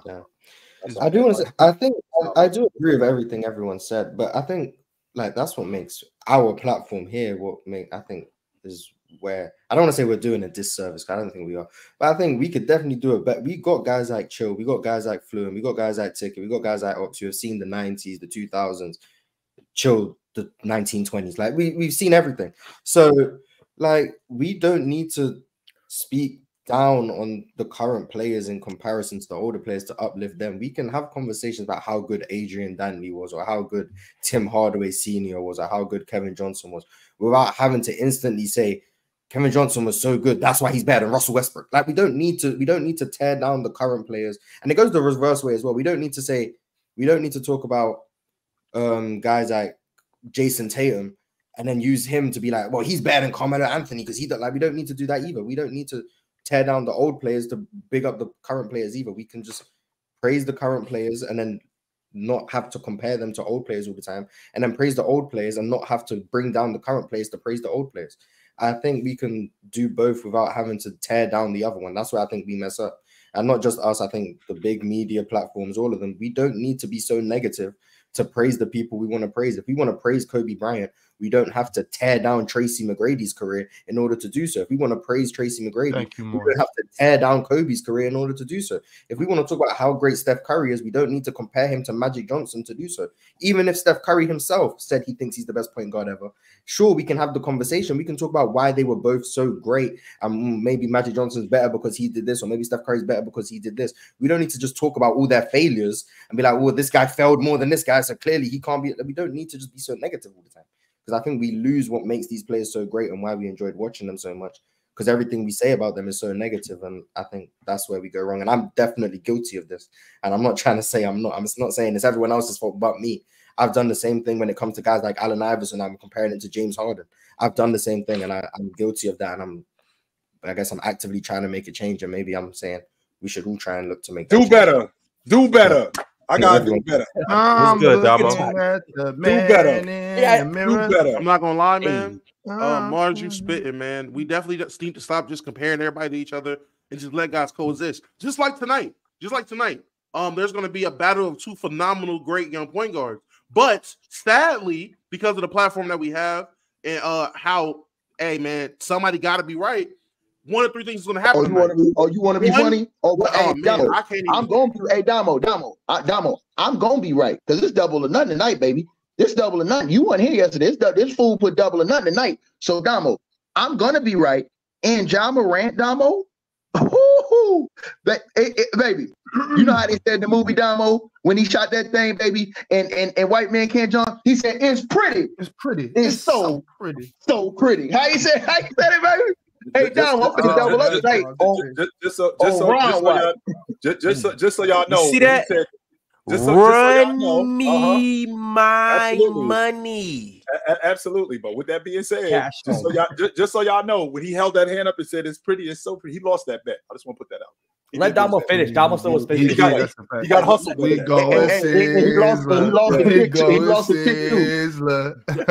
lost the chick too, but he won in the end though. Remember when he won in the end, Damo, and he went back looking for the chick and she was gone? Damo, continue. Like she deserved to go on and live her life, man. He was fucking up man. Never mind. Go ahead, Damo. I forgot what I was gonna say. Doesn't even matter. Tonight's game, Damo, that's what we're talking about. Tonight's game between Tyrese Halliburton and Ja Morant. That's what we're talking about. What Damo was going to say? We talking about Tyrese Halliburton and Ja Morant. We're talking about the Indiana Pacers with the worst defense in the NBA. Ja, in the words of Jay-Z, allow me to reintroduce myself. So that's what Ja is basically doing right now. Because y'all forgot about me. Y'all did. Now, don't get me wrong. Don't you think the NBA is starting to get kind of played out though? In what sense? It's like a soap opera now. You know what I'm saying? Like I was talking about this last night. Like used to be like when my granny or my mom would be watching like Days of Our Lives and General Hospital. Like shit ain't even basketball no more. This shit is like, you know what I'm saying? Isn't the soap opera part it's like the drama? It's like one life to live. But the drama part, though, Big Ox, that's part of it. That's part of the basketball. Don't get sidetracked with the drama and leave out what's going on the court. Don't let that fool you, because the drama is part of the basketball. That's the entertainment part of it. But at the end, it's getting in the way though, Chilltown. No, it's not. It's getting in the way. It's really pitiful. I don't think it gets in the way, because at the end of the day, Ticket's gonna talk his Ja Morant talk. Me and Damo gonna talk our Hallie talk, and they gonna have to lace him up and get it in tonight. So it can't get in the way, because they still got to see each other. It's not like they're gonna stop the game at halfway through the second quarter and be like, well, hold on. The storyline said this, so you got to do this and you got to do. No, they got to actually play each other. They got to fade. Just like in boxing. It's a storyline leading up to that big fight. And once it's the prize fight, y'all gotta tie up them gloves and go head to head. So like the storyline's cool, but you still got to create the storyline. Still has to be finished at the end of the day on the court. Brian, it's like last night, for instance. Even before we start getting our asses kicked, when we was still winning the game, bro. I had to watch OU versus Villanova. Nah. OU was playing UNC. Then I had to watch Alabama play Arizona. Damn, Arizona. I was watching the Bayou Barbie. I was watching LSU. I was watching LSU. Why you watching Duke versus Baylor? I was watching. You know why Bob was watching that, man. Stop playing. I was watching LSU versus Coppin State. Wow. Hold on. You know why Bob was watching that? Cut it out. And this is before we start getting our ass kicked. This is before we start getting our ass kicked. We was actually Bob watching the ladies. Bob like watching them ladies chill town. You know what it is, man. I don't blame him, man. I don't blame him. Hey, let me ask y'all one question. No, I'm not a pervert. Nigga, I'm with Bob. I feel you. But let me ask y'all a question to you about this stuff. Do y'all think that the plans now have been diverted for Bronny? Have y'all watched Bronny's first few games? Yeah, I mean, he's definitely not, leading the league, putting the league in fire in college. He definitely, still he's definitely way back not from better injuries. than anybody in the NBA. Yeah, he's definitely probably not better than anyone in the NBA for sure. No, I'm saying, but do you think that changes the plans now? Like, do you think that he will even make the NBA? Yeah, I think they're going to see how he improves throughout the season. Maybe by the end of the season, last 5-10 games, if he's playing 30 minutes, if he's putting up 10, 15 points a night, then we can have the conversation. But right now, I think he's probably going to come back for a year. Maybe you said if he puts up 10 or 15 in the last 5 games of the season, that should get him in the NBA. No. I said maybe last 10 games of the season where he's playing more minutes, his game, obviously coming back from the injury, getting his legs underneath him. If we see more of a consistent player where he's averaging, let's say, 10 to 15 points a game, couple rebounds, couple assists. The whole thing with Bronny, even if he makes the NBA, he's going to be kind of like a 3-and-D guy. He's not going to be some superstar, whatever. He's going to play excellent defense, which is there. Like, his defense is actually phenomenal. He's staying in front of guys, and he's going to hit open shots when he needs to. He's not going to be. Hold on, Jalen, hold on 1 second. But Damo, Mark, y'all think that he's NBA material? I just want to hear y'all's answer. Right now. He could be. He's only 18. He's only 18. He's a freshman in college, bro. I'm answering your question. I'm answering your question. Look. I'm answering your question. He's only 18. He's a freshman in college. Everybody's not going to be one and done. Hold on, I'm not down, Bob. All right, bro, but hold on. You said, do I think he's going to be in the NBA? So let me answer the question. I think that he's only 18. This is his freshman year in college. He's not going to be one and done like everybody, thinks he should be. If the kid develops in the next 3 years and goes out as a junior, I don't see why you can't get. No, that's my point to you, Bob. My whole question was because they were saying like the reason why Brown was holding on playing more years is that like this year he wanted to play with Bronny next year. So I was asking y'all, do y'all think that Bronny is going to have to stay, or do y'all think they're going to let him come out? And they're just going to put him in the league. The issue with that ticket is this. Bron, regardless if he wants to wait for his son or not, if you're playing at this level, you're not retiring. I don't think he's playing at this level because he's waiting on Bronny. I think he's playing at this level because he's a beast. And he still got more tread on the tires. Whether Bronny's ready or not, Bron ain't going nowhere. Not this year, probably not next year. And that's not because Bronny is being waited for. I think it's because Bron is the GOAT. So he gonna play until he's done playing. And if Bronny gets good enough in the next season, 2 seasons, 3 seasons, he gonna come play with Pops. But in the meantime, Bron gonna keep dominating the NBA. To answer your question, Ticket, yes, I do think he's an NBA talent.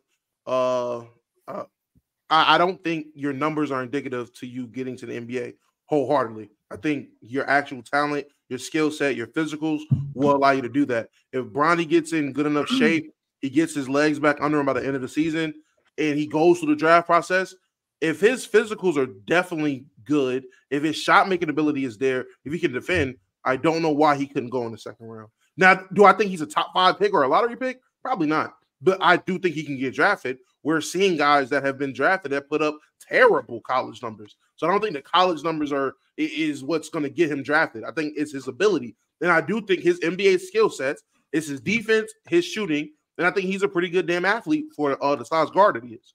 That's going to get him to the NBA. Right. No, I'm feeling where you coming from. I was just more so. Do y'all think that because y'all told me the other day before he played his first game, I think it was you and Mars that was specifically saying like, do y'all think he could go out after this year, even if he just had average like 9 points this year? Y'all thought that he could go in the draft, and I kind of agree with that because I seen rookies who came out of college that went right to the league, like that was averaging those numbers. They may have made like an all rookie team or something like that. And the league saw their potential. But I was just asking you guys, like, chill y'all too, like from watching his game so far, from what you've seen, I've seen potential. I've seen flashes of good potential with him. I've seen the athleticism. I've seen his defense. He can shoot the ball. He just doesn't get a high volume of shots right now because of his situation. That's why I was asking y'all, do y'all really think that they could pull it off without there being a major backlash from just the overall media about this? Because I'm seeing a lot of media members like refraining from saying something because they don't want to, I guess, take LeBron off.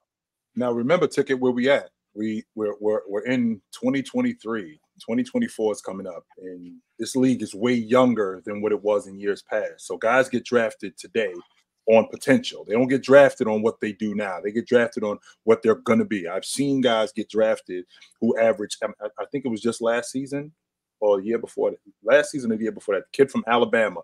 He was a rotation guy, averaged 8 points. I think he was a top 12 pick in the draft. So you got guys today getting drafted solely on potential, not off what they actually can do. It's what they're going to do. This kid that Orlando drafted, Black is drafted on what he's going to do. And he's actually turning out to be a really good pro.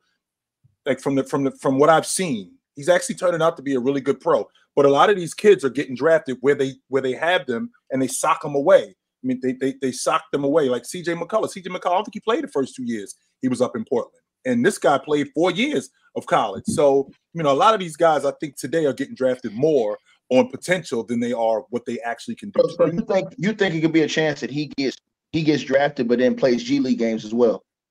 Yo, Ticket, let's call a spade for real.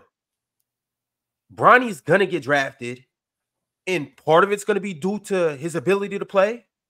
Part of it's gonna be due to his potential. And part of it's going to be due to politics, and the politics, whereas the team is trying to get LeBron James. Let's just call a spade a spade. The boy going to get drafted in large part because of his dad. And there's nothing wrong with that. Especially considering I'm sure it's other players too that you sign somebody because you're trying to get their buddy or you're trying to get their brother or whatever it may be. It's nothing wrong with that. It's nothing wrong with playing politics, and I don't think it's nothing wrong with talking about it. If I'm the New York Knicks, for instance, I'm drafting Bronny. If I got a late first round pick, if I got the 21st pick and Bronny's on the table, hey, it's a chance that pick's a flop anyways. On top of that, I'm with Damo. I believe that Bronny has potential to be. Hold on. So you're taking Bronny, yes, even if you have a chance to get a way better draft pick and help your team. At 21, who's going to be way better? If I pick it in the 20s, I'm taking Bronny because I get LeBron with me, and every team in the 20s is essentially a playoff team. Let's say. No, I'm just asking, bro. I'm just asking, like, if there's a player that you think is a better impact player, are you guys, Mars, you guys all taking a chance on Bronny and taking a chance that you could get LeBron, or y'all gonna say, nah, I'm going with this young talent who I think is gonna pan out? You know what I'm saying? If I'm a team drafted in the 20s, my fault, Mars. If I'm a team drafted in the 20s.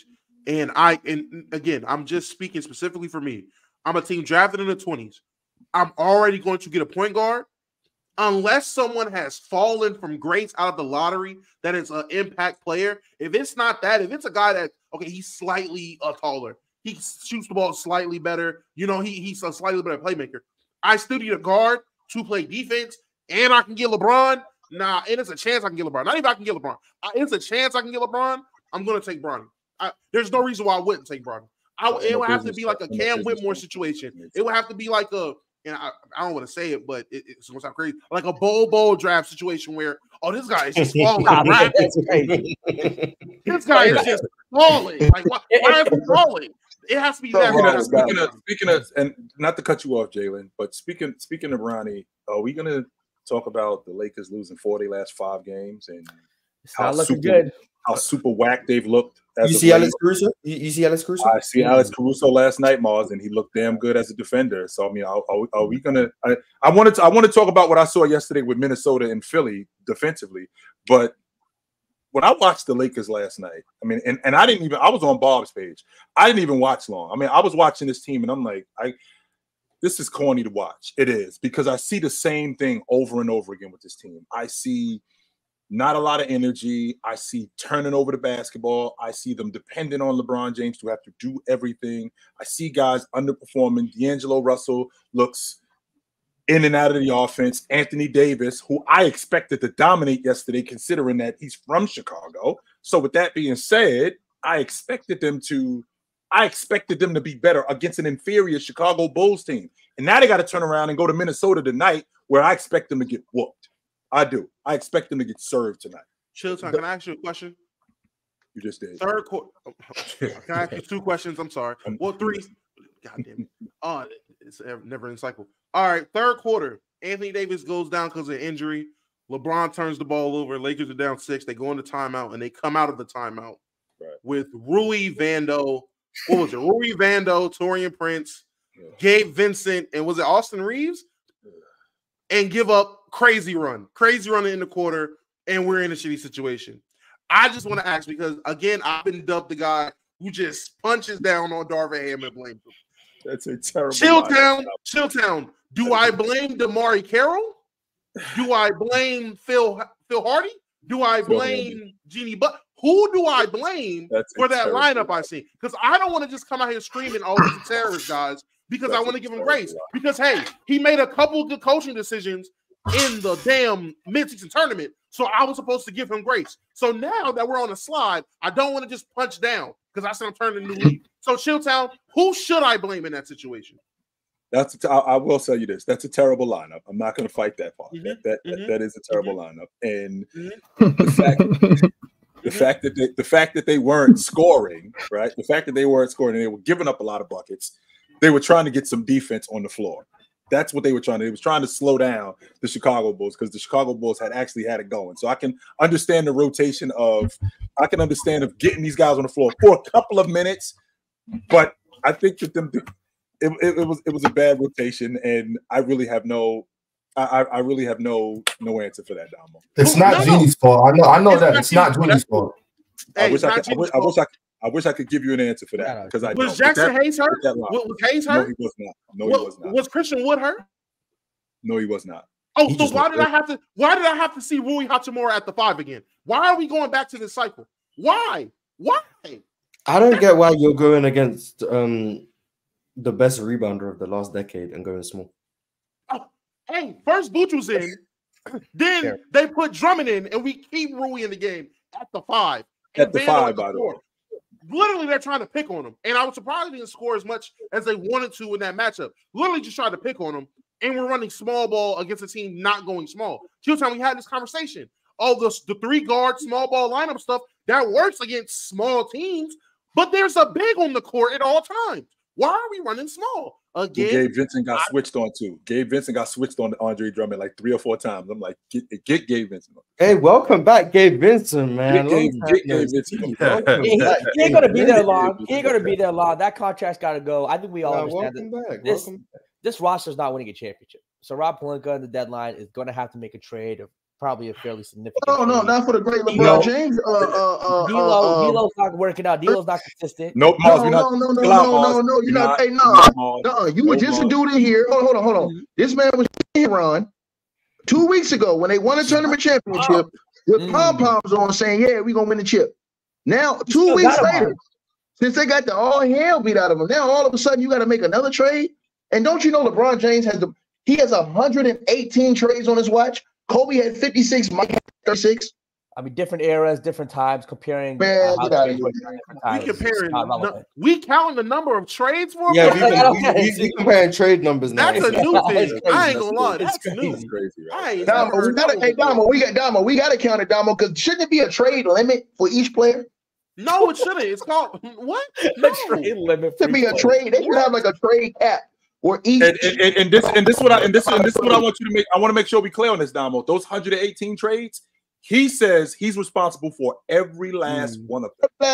Every last Every last one of them. one of them. As He's he should responsible be. for all He 118 should be. trades. And then trade for a second-round pick for whatever. So he was responsible for getting Kyrie Irving out of there, right? He was responsible for the whole roster getting flipped over and then getting flipped over again. He was responsible for all of that. So, and you know what? I wish.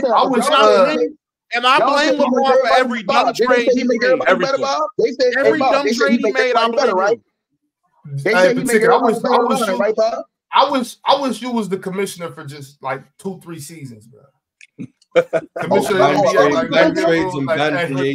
that'd be fire. But hey, that I might enjoy the NBA again. Listen, if I was a commissioner, I'd clean all this boo-boo up. Hey, you wouldn't be able to. If I was a commissioner, you wouldn't be able to add no trades to the off season. If I was a commissioner, you would only have a certain cap of trades that you could have for each season. If I was a commissioner, you could only have a certain amount of superstars that you signed to one team in an off season, or excuse me, at a time. You could only have 2 superstars on each team that you signed. Everything else had to be homegrown. If I was a commissioner, man, bro, the whole NBA would be better. It would be a whack in-season tournament with tournament do your trades roll over?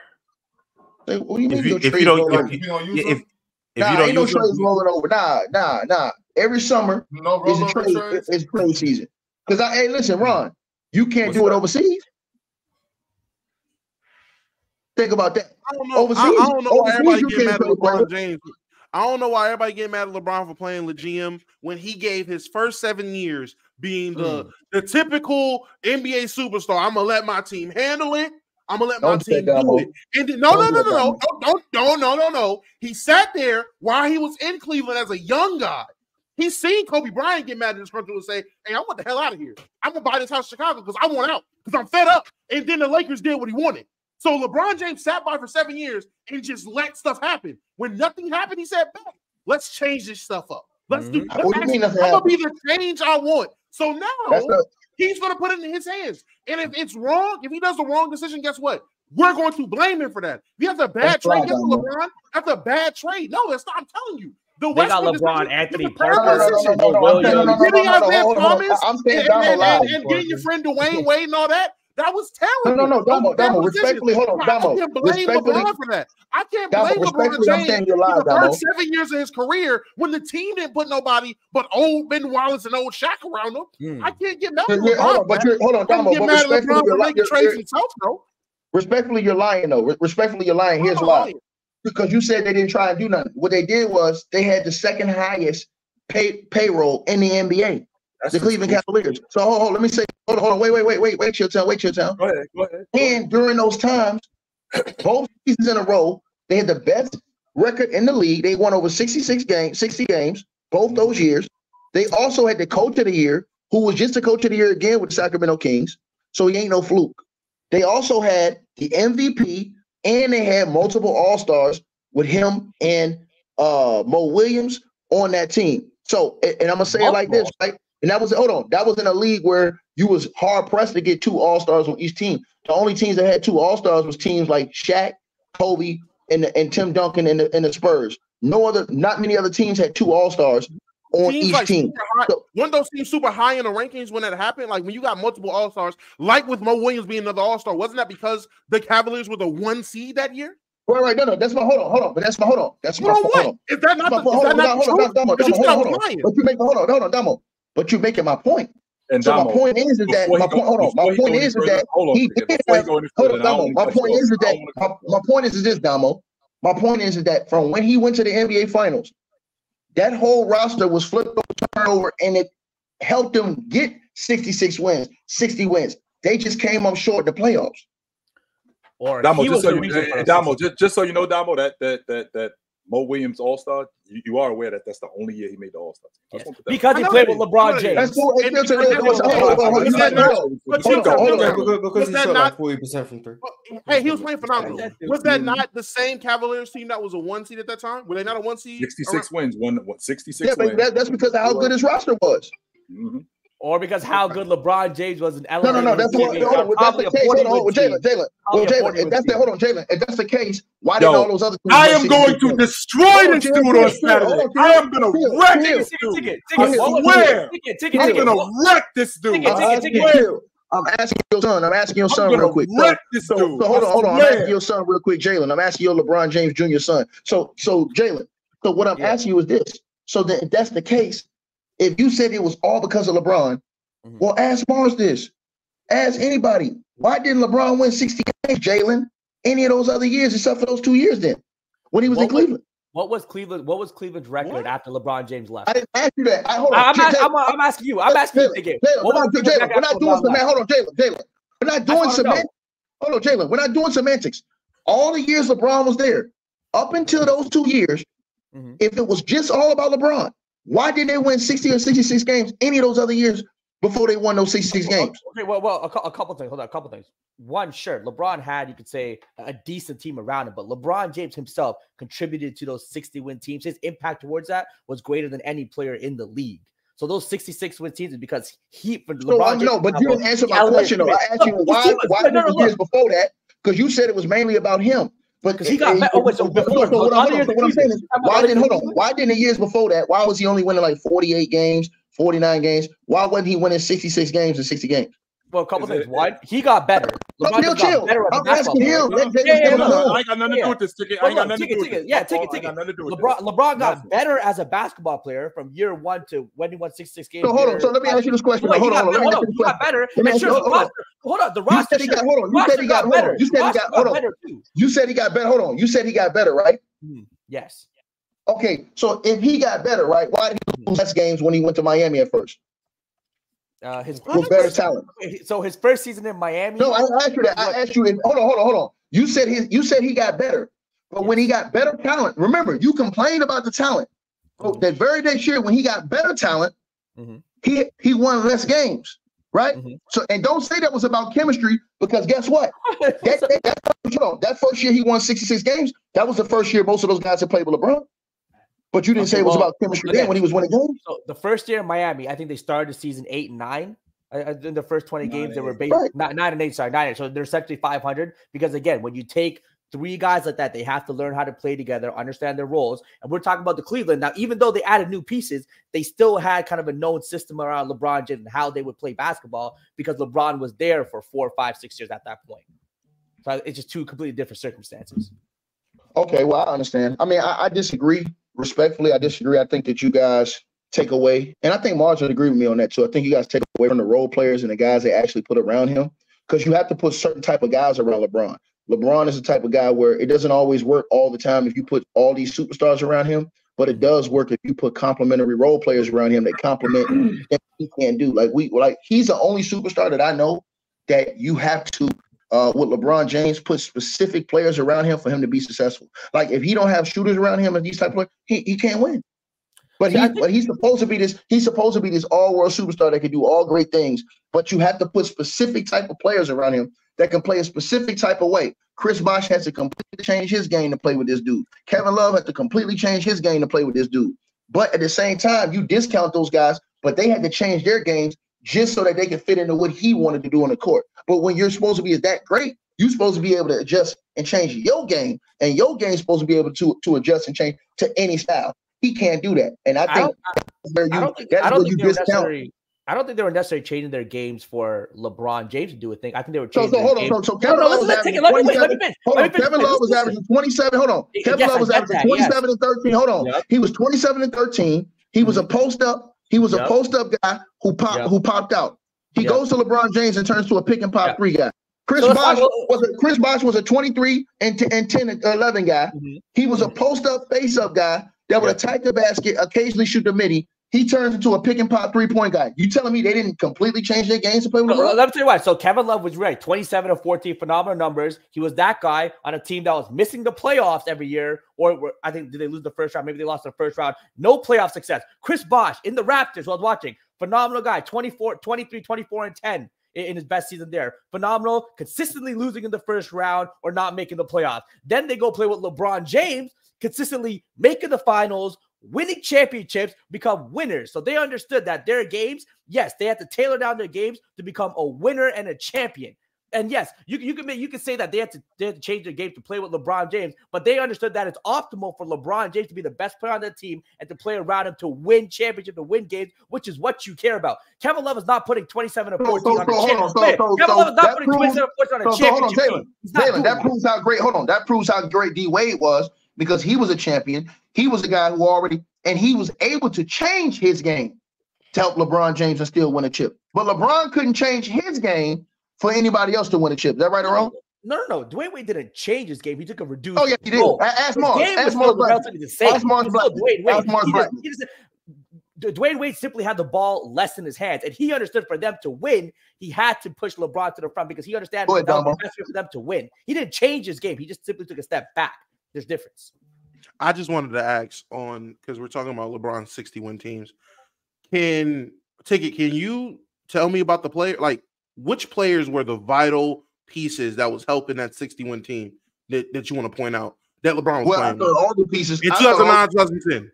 I thought all the pieces. Hold on, I thought all the pieces for the Cavs those 2 years fit in perfectly. I thought that the role player, because I think with LeBron, he's the type of guy that he's at his best. You can't have role players trying to do too much. He needs one other guy that can do a lot, and then the other guys have to be guys who are 3-and-D guys that can spread the floor and make everybody else pay if they clog down on him whenever he makes his move. So, and when you have dirty work guys who come in, you can rotate in and give you a Ben Wallace, give you a few minutes here, a few minutes there, give rebounds, do this, toughen up. When you have guys like an older Shaq who can get you 10 points, 10 rebounds in the paint, a couple block shots, limited minutes. When you have guys like Anders and Virgil that you can run in and out of the game who will give you energy, hustle work in some of those years, one of those 2 years that they won 66 games. Also, when you have guys like Mo Williams, who was shooting 40% from the three, like Mars said, and Jalen said that he was only all-star with LeBron James. Well, guess what, Jalen?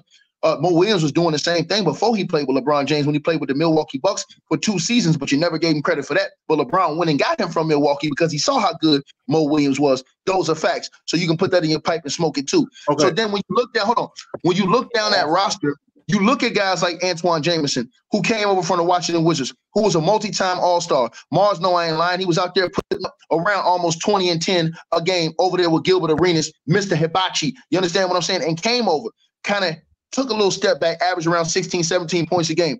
What's good for what they were doing? Because he was the type of dude, he could shoot the midi a lot, and he was getting a lot of flip shots in and around the basket. And so he didn't need to dominate the ball in order to be effective. To me, they had a perfect team. The problem was, and I'm going to say this again, Damo, the problem was when they got to the playoffs, LeBron James that 1 year against Orlando, that 1 year against Orlando, he balled out. But the one thing he didn't do that he did the whole season was make his teammates better. And in that series, I don't feel like he elevated his teammates as much as he did during the regular season. That's why I thought they lost that year. The other year they lost, I think they lost to them and they lost to the Celtics. 2 years they won 60 games. The reson why I think they lost to the Celtics, I just put that on LeBron James. I think he's supposed to close that deal. The Celtics weren't just a better team. Like I think those Cavs teams were actually good. Like those role players, that's fine. I'm giving that. I say that because didn't Kobe wash that? Didn't Kobe wash them Celtics up?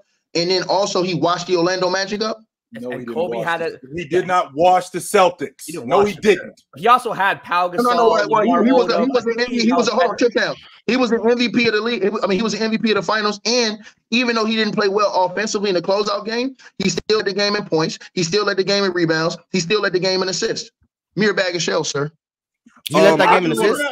I just want to real quick because I only brought this up. This is bull. I just went back and looked at those 60-win Cavs teams and the 2008, 2009 team, 2009, 2010 team. I really looked at that 2009, 2010 team. I'm not gonna lie. Outside of Antoine Jameson, who was only there for 25 games in the regular season after the trade, he got traded, and played in the playoffs, Antoine Jameson and Mo Williams were the only guys that seemed impressive. Everyone else, numbers-wise, and again, I can wholeheartedly agree that numbers and actual production on the court looks different. You got guys hustling. You got guys doing things that don't show up in the stat sheet. So that, hey, you got defensive players. All those things matter. So I want to put that out there. I understand that, and I can understand that plenty of these players can genuinely have been those guys, and that's why it worked. Obviously, it worked. They won 60-plus games. But looking at that team numbers-wise, and only players that looked impressive were Mo Williams and Antoine Jameson. Everyone else is giving you and what Shaq played 53 games that season, and he gave you 12 points and 6 boards. Other than that, everyone's giving you sub 8 points. Everyone else is giving you sub 8 points coming off the bench, sub 8 points, 5-6 rebounds. So it doesn't look glossy on paper compared to other players when you're looking at who they're playing with. Now, again, they had a ton of role players who just do a bunch of things, and LeBron James was able to lead them. That's why that team worked. They obviously weren't the worst team in the NBA. Right. But they definitely were beatable. They were not an unbeatable team. LeBron James at that time was not good enough to where you could just put a bunch of role players doing their job and no other star, and they just be unbeatable. That was a beatable team. Oh, okay. Well, I have one counter to that, and that's this. Here's my counter to that. After this, we got to keep it twisted. I got you, Ron. Hey, Ron. I'm born leader, never lead a block without my heater. Check it out. I got something hot for this boy right here. Mars, you're gonna love this. This is extra crispy right here. Now, since he said that, right? Damo. He just let him say on mute. He just named those guys, right, Ron? He just named those guys now. Y'all remember this? That was on LeBron's team that he said outside of those two guys, Mo Williams and Antoine Jameson, he said he really couldn't see much of, I would say, anything. That's what he said, right? No one surprised me. It looked disappointing numbers-wise. Yeah. Okay, cool. So, all right, so let's stay on that right there. Let's stay on top of that right there, right? Okay, so cool. Go back to the same year where Kobe Bryant won 60 games too with Pau Gasol, right? Outside of Kobe Bryant and Pau Gasol, sir, who else was doing well outside of Kobe Bryant, Pau Gasol? Because Bynum, didn't he get hurt? Only played 50 games? Got hurt in the finals? What year are we talking about? Hold on. We talking about the first year Kobe won. We talking about the first year Kobe won a chip without Shaq. So we talking about 08, 09. Hold on. We talking about 08, 09. So didn't Andrew Bynum only play 50 games that year and missed the whole rest of the season and missed the NBA Finals the year before?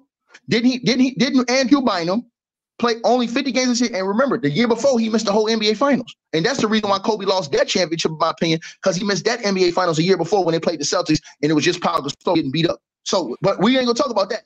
So then let's also talk about his third best player, which was Lamar Odom. So really, you had Pau Gasol and Lamar Odom. Hold on. So Odom played 78 games and Gasol played 81.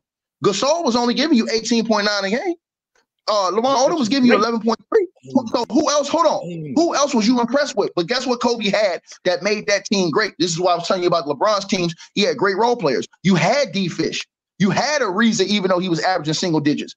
You had Jordan Farmer, who played his role. You had Fluke Walton, who did his little here and there. You had Vladimir Radmanovic, who was on the team doing his thing. You had Sasha Vujacic, who only averaged 5.8 points, but he hit big threes in certain areas and was a good role player in certain parts of those runs. My whole point is too, Kobe's team didn't just jump off the table to you that year.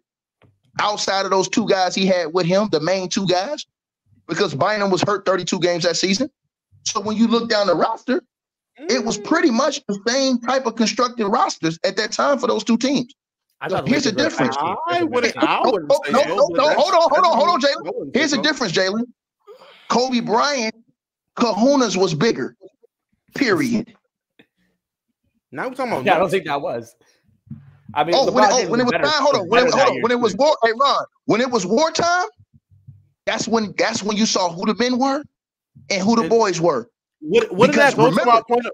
But wouldn't that go to my point of saying LeBron wasn't good enough at that point to where you put him on a team like that and they win? Kobe was good enough to do that. That's kind of the difference. You put Kobe on that cast team. Hold on, Jalen. Let me answer the question. Let me answer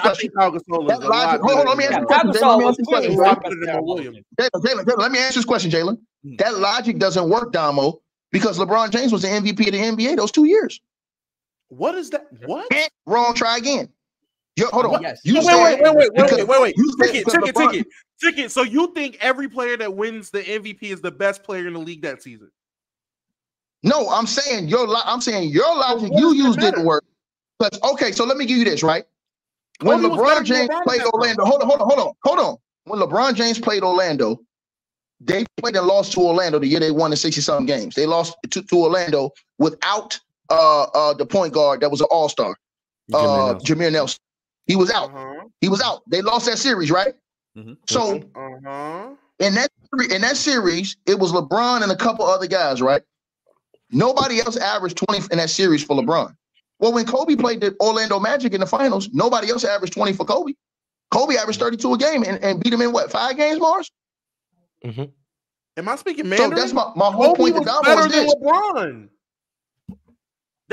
Hold on. Kobe was better than LeBron at that time. So do you think Kobe should have won the MVP that year? Hold on. Do you think Kobe should have won the MVP that year?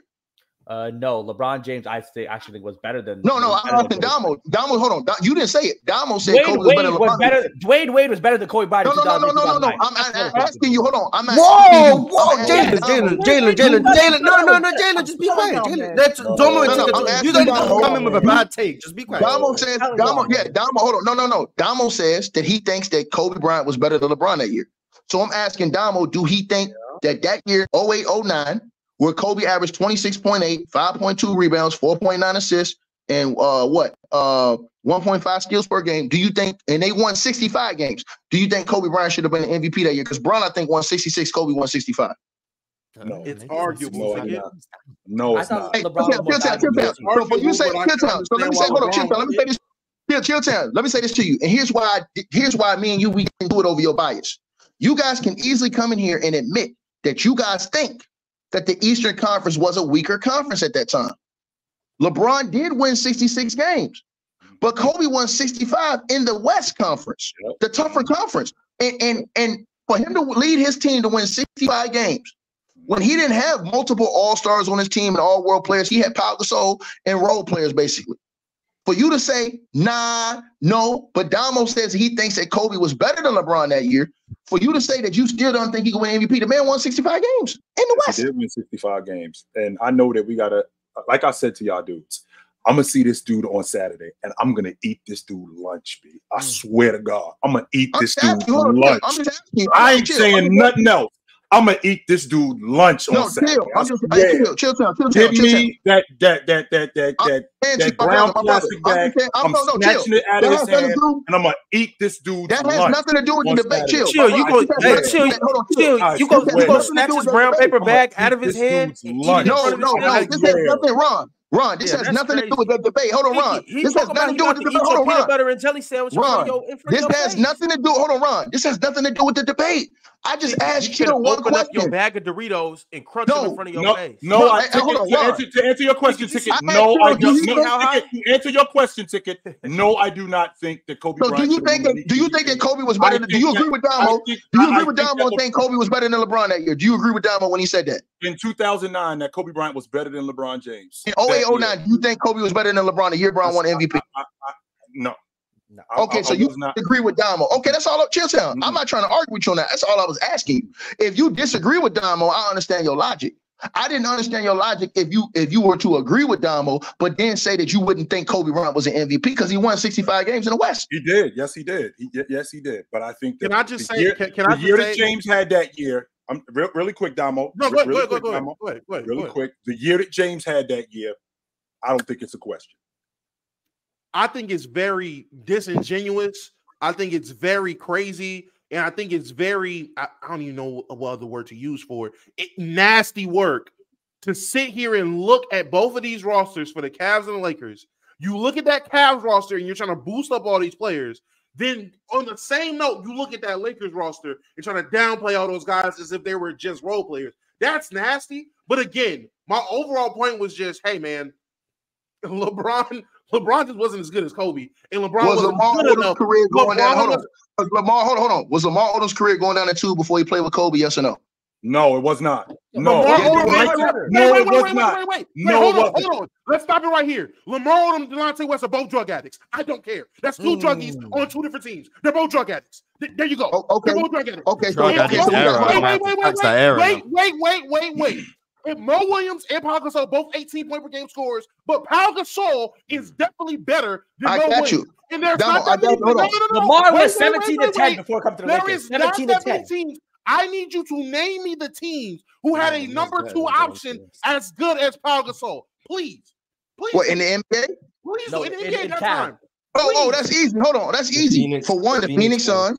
The Phoenix Suns with Amari Stoudemire. That's one. One. Hold on, I'm keep going, Ron. What you want me to stop for, Ron? Keep going. All right, I'm gonna keep going.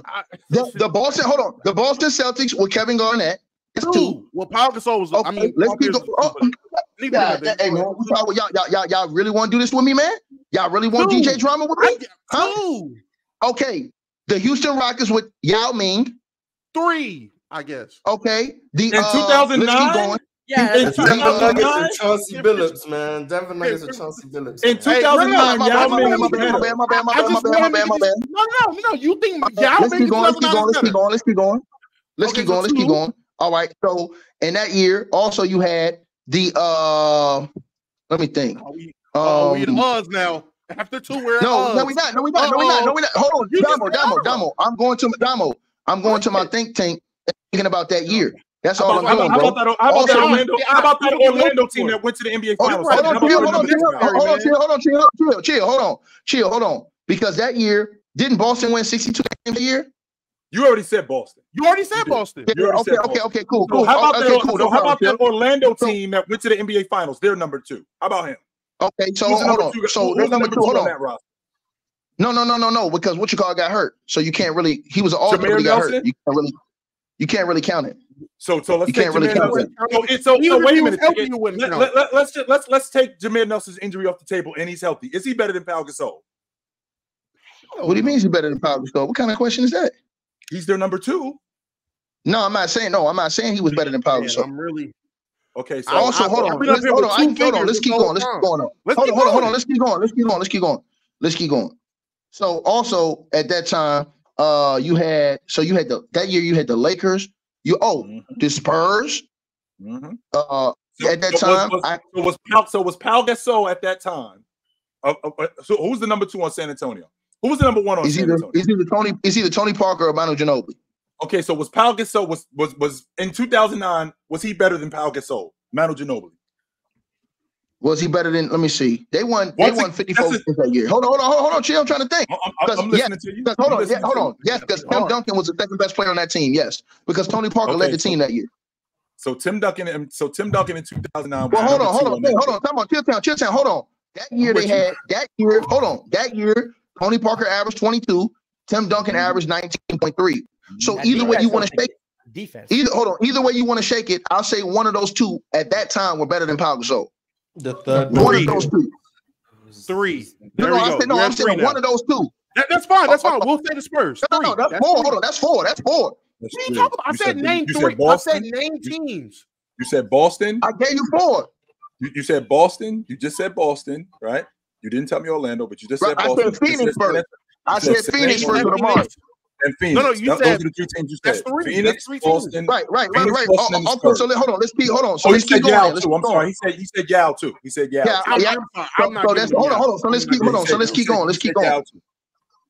So let's keep going. Give him Ming Yao. I'm sorry. Come on, bro. So okay. So then let's go to. I want to say we can go to. I can make an argument in New Orleans that Chris Paul was or David West was at that time because David West was 21 and almost 10. He was not better than Pau Gasol. Also, no. Chris Paul. David West was balling. David West was balling. David West was almost 21 and 10 that year. What are you talking about, bro? Yes, sure. He put up great numbers playing beside Chris Paul, the best point guard in the league at the time. Come on. But hold on. But let me ask you this question. Hold on, Jalen. Here's why you amateur hour. Didn't we know about David West before he played with Chris Paul in Indiana Fool when he was balling? Yes, look, David West is good, but he was not better than Pau Gasol. Well, shut up then. He was an all-star. Shut up then. Shut up then. You lost that one then. David West. David West. New Orleans, Hey, Indiana. No. David West, bro. No. Hey, Am I bugging? What? Damo. David West. Put it down. He was 21 and almost 9. I'm not putting it down, man. I'm not putting it down. Crazy, bro.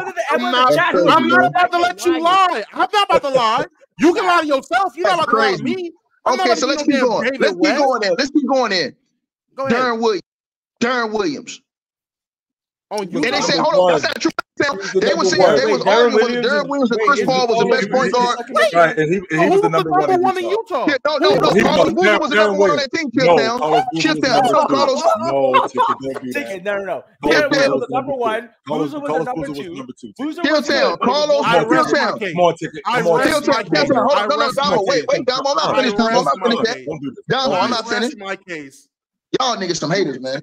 We're saying David West and Carlos Boozer was better than Paul Gasol. I didn't say that. Hold on. I said that most people at that time looked at that team as Carlos Boozer's team, because when Carlos Boozer left the Cavs and went to the Jazz, he was the man. Okay. I'm capping, right? Okay, true. I think you can. If that's the case, most people were wrong. That's not true. Fellas, I gotta read super chat. There's no way 16 and 10 was the number one option playing next to Darren Williams. What was Darren Williams putting up 14 points? There's no way. There's no way. He was a double.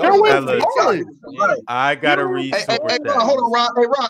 Sorry, man, my battery about to die. This fool lying. Hold on, I'm changing my 19 and 11. 19 and 11 on the same year. Hey, my man. Hey, Ron. This is why you see what happened when I'm whipping on one of them. All 5 of them try to gang up except for Bob. He didn't do nothing. Here we go. Here's the victim mentality. Oh my God, I'm being I don't care what you say. I'll be honest. It's we ain't jump. We jumped. No, he lost his battery. Y'all wrong for that. Trying to jump. Y'all out of pocket. Y'all didn't jump ticket off the show. Carlos Boozer, David West. What are we talking about? Nah, y'all out of pocket. Come on, man. I'll stand with ticket right now. Hey, chat. We do not condone bullying anybody out here that's watching it. We don't condone jumping anybody. We don't condone picking on people. You guys are ass wipes. But we got better people in the chat. I know you guys are better people. You guys are people with morals, people with character, people with standards. So I'm going to get off what these guys are talking about up here, and we're going to talk about what you guys are talking about. Also, if you haven't checked out the merch, go ahead and scan that QR code right there in the bottom of those corners down there. But I have a super chat from Kenneth Jr. Kenneth Jr. said, Mars, have you ever called anyone a bail end? No. And the Trailblazers use 2K badges on their scouting report. So they should. Is that a British term, bail end?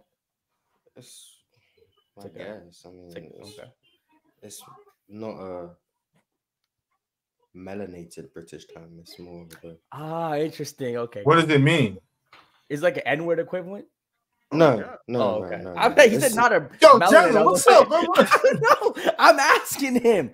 I'm just saying. It sounded like it was some sort of slur of some sort. So I'm asking him. No, it's just like... He said not mad. Yo, moving on. Coach Saunders said dub jump session. Oh, I see what you said. Okay, I see what you said. If you thought it was an M-word equivalent and then you said it with that much confidence. Why are we always talking about jumping this dude? I don't know. There might be a problem. If you thought it was an M-word equivalent, but you proceeded to say it. Crazy. Jalen, you might not know it, but you might be a little. Yeah, that might need to. That's crazy. You thought it might have been an M-word equivalent. Well, the way you said it, yeah, and the way he said it, I'm like, is it some sort of racial term? So I just thought, it was. Yeah, and since when we get on the logic of jumping people, like if I say something crazy up here, y'all gonna get after me, all of y'all, every last one of y'all. He's quiet when he said Tony Parker was better than Tim Duncan. If I say something crazy, Damo gonna look at me like. Damo gonna look at me crazy, and then I gotta explain myself. This ain't about jumping nobody. Is it crazy? What happened, Chill, is that Ron stopped saving tickets because there used to be a time when Ron would intervene and save ticket. You know what I'm saying? And now he kind of let up. So I think he got tired of saving them. Ron started getting punched in the face for no reason. He got tired of it. I don't know. It's crazy Like, to think that. I'm not going to keep going to D-Wade parties stuff with you if Nah, you're going bro, to keep starting I think fights that's and we got to fight all the Yeah. time. So, Ron, like, you know what? Mars is trying to save me. Mars is trying to You save know me. what? But Hey, it's I'm almost the new year. I'm about to get back to my old ways. Me and Ticket finna turn y'all up. Watch New this. Year, old you. Yeah. New year, old me. Yeah. Oh, have to get back to the old. Sauce Man said. New Year, new me, huh? Sauce Man said Mac not performing like Kobe versus Portland or Kobe in 2001 versus the Spurs, who had an 88 defensive rating and Kobe averaged 34. He killed Sack. Damn. Kobe a 12-time all defensive team. How Mac win with Shaq without defense, Bob? Take the stand, little Bell. Yeah, What is it called, Mo? Yeah, little balance. Little Yeah. Bro want me to take the stand and all that. Man, I'm not finna respond. T-Mac played defense. T-Mac's offensive skill set was just as good as Kobe's during that time. Calm down. I'm saying, okay, maybe Kobe was a little better. It was at 93%. Yeah, hold on. But the also fact was, guess what? T-Mac was more explosive. T-Mac was more athletic than Kobe. And Kobe at that time? T-Mac, I'm telling you, T-Mac's explosiveness, T-Mac was number 8 Kobe. Number 8. I hear you. But T-Mac, though, you saw what T-Mac was doing coming into the late. Like T-Mac was jumping over dude. I hear you. And look, like I said, Kobe's still a bit of a better shooter. That was noticeably better. I think T-Mac's explosiveness, athleticism, ability to get to the rim. As a scorer, he was right there. Him and Kobe, right there. So scoring-wise, he's still dropping 40 on the Spurs. Defensively, I'm going to still give Kobe the edge. T-Mac, again, could play defense, but not at the level of Kobe, which is fine. But T-Mac's still winning championships with Shaq. We got to stop that narrative like he's not. T-Mac is a snake, man. T-Mac is a snake. I ain't trying to hear none of that. T-Mac is a snake. They probably win. I don't know if they three-peat. He a snake, man. Win. Yeah, the three-peat, I'm not sure, but they win 1 or 2. I think they win 1 or 2 with T-Mac. But also, yeah, he wasn't. I'm not getting with the athleticism part. You know, bro, T-Mac athleticism? Man, I respect T-Mac. Nah. Jalen, if that's the case, it's like it's very close. It's like yeah, sure, yeah, 100%. like, and that my only thing is using that as the argument is kind of like. I mean, look, everything ain't really. At that time, it was neck and neck with those two. Like at that time, the conversation was neck and neck. Like we were Kobe, Tracy, like they were right there. It wasn't. I thought they were the two best. I think they were the two best 2 guards in the league. Yeah, 100%. No, without a doubt. Vince should have been in the conversation, but he took a step back. But all I know is T-Mac. All I know is T-Mac wasn't 2. Yeah, he was like 4. Yeah, just like in 08-09, there's a conversation that why you keep trying to bring this back up? People act like that's crazy. Dwayne Wade led the league in scoring, was a phenomenal passer, playmaker that year. He was playing incredible defense. 08-09, there's a case that Dwayne Wade was better. So how did he get worse by 2011? In that time, what got worse? In 2011, what got worse? His knees, Mars, the knees. By 2011, you think his knees was like 2013, 14, I mean, 2011? Look, the way Dwayne Wade played, you know how reckless he played, always landing on his back, the way he was putting his body through torture. I think the tear down of his body definitely happened. Why did he get worse? I don't think he necessarily got worse. Obviously, the numbers there, he was just doing a lot more. So what you're saying is LeBron joined someone who's just as good as Kobe. Look, Dwayne Wade was a top 3 player in the world when he joined him. I'm not denying that. That's even worse. Yeah, that's even worse. Jalen Ox Mars. Yes. All I'm going to say is from 2005 to 2010, it was one person and one person only in that best player category. That's all I'm gonna say. Now we just lying. Tony Parker. Now we just lying. Duncan. Carlos Bruiser. Carlos Bruiser. Yo, that Carlos Bruiser take it so nasty, bro. Like, bro, that Carlos Bruiser take. I don't care what nobody says. That's why you need notes. That's why you need notes right there. Because you're gonna be saying stuff like, "Nah, Carlos Bruiser was the one." The one. Wait, that's why you don't pull up to the SAT. Indiana before New Orleans. You know, respect David West in Indiana before New Orleans. I ignored it. I'm almost saying that. I was so confused. He had me like questioning if I was making things up in my mind. No, he was not going crazy, boss. Damo said that like that was a plate of food that he had. Like, yo, that shit was so nasty. Yo, do not eat this again. There's no way. That was terrible. Damo, that's why you pull up to the SAT with notes. Bro, one. Hey, I don't want to toot my own horn, man. 1224 on my SAT. I ain't study. I ain't have a calculator, nothing. But that's just me. Hey, young gifted one right here. But I'm not gonna lie. 15 seconds is all it took. 14. You probably had a calculator though. That's crazy. It didn't take me none. I was like, no. No, that was See, crazy. I ain't have no calculator. But took me 0 seconds. I'm like, no. It literally took 2 seconds to look up a 1224, my guy. It literally took me 15 seconds to look up Darren Williams, Carlos Boozer, 2009. There's no way you're saying Carlos Boozer was. They both averaged double-double. There's no way you're telling me Carlos Boozer was the one to Darren Williams too at that time. There's no way. Hey, I missed that part. I missed that part. No, Carlos Boozer is good. He just wasn't that guy. He was good though. I like Carlos Boozer. I always like Carlos Boozer. Bit of a stat stuffer, but we got to keep it pushing. Yurt sent through a super chat and said, I'm being serious when I say Bam got a top 3 pump fake in the league. That man had Jonathan Isaac jumping for joy all last night. It doesn't matter. Be humble, man. Jonathan Isaac did look so good. Be humble, man. Be humble, man. Jonathan Isaac, when you got his regular 12 minutes, he ain't get to play anything. Let us get his feet under him. Yeah, so you got to overexert yourself in those 12 minutes. You're gonna jump on a few fakes because you got to play with enough energy. So that's all it was. If he played 20 minutes, he ain't jumping on those fakes. I'm not moved. Sauce Man said, "Man, Embiid don't get no excuses, dog. You love capping." Why do people use explanations as the word excuse? They're not the same. Because they don't know what an excuse is. Explaining why something happens doesn't mean we're saying it's okay that it happens. Just explaining why it happens. Sauce Man just be up here talking shit. That's all. Sauce Man just be talking shit. That's like explaining why something happens doesn't mean it's okay that it happens. Like I've never understood that line of thinking. I can understand why something happens without agreeing with the fact that it happened in the first place. They're two different things, but I guess people don't get that. MP13 said, to be fair, a small tear injury for someone who's like 300 pounds is pretty severe considering the amount of strain just to move the way he does. Big Ox just talked about that. Like when you 6'8", when you 6'9", it's different than when you 6'3". It's not the same. Bodies ain't meant to be moving like these NBA players do at that size. Facts. Irda sent through a super chat and said, Ja/Booker is a debate. We are gonna have to have a conversation if Ja drags this team to the playoffs while Booker is struggling with Kevin Durant. You see what I mean? Why can't people coexist? Why do y'all? He hits 1 game winner now. Oh yeah, we gotta have this conversation. Let's talk about Ja after 10 games. Let's talk about Ja after 10 games. Let's not talk about Ja. Let's just keep talking about Ja when he's playing good, and also appreciate everybody else playing good. Why can't there be multiple players playing good in the NBA at one time? Because it's always happened. Why? Because one guy starts to play good. Now this other guy has to come down because he's playing good. No, they can just coexist. It's possible. Yeah, but Damo, since this is Days of Our Lives, the NBA is General Hospital. You know what I'm saying? Since that is the fact, and we have to compare them, can we please stop acting like John Morant can get with Devin Booker, please? Can we just shut up, Grey's Anatomy? I don't even want to act like John Morant can get with a guy like Tyrese, but hey, I don't want to say that. I want to just uplift guys. I want to just talk ball and praise guys. And after tonight, like I was gonna say it earlier, 1 of 3 things is gonna happen. Ja's gonna bust Tyrese ass.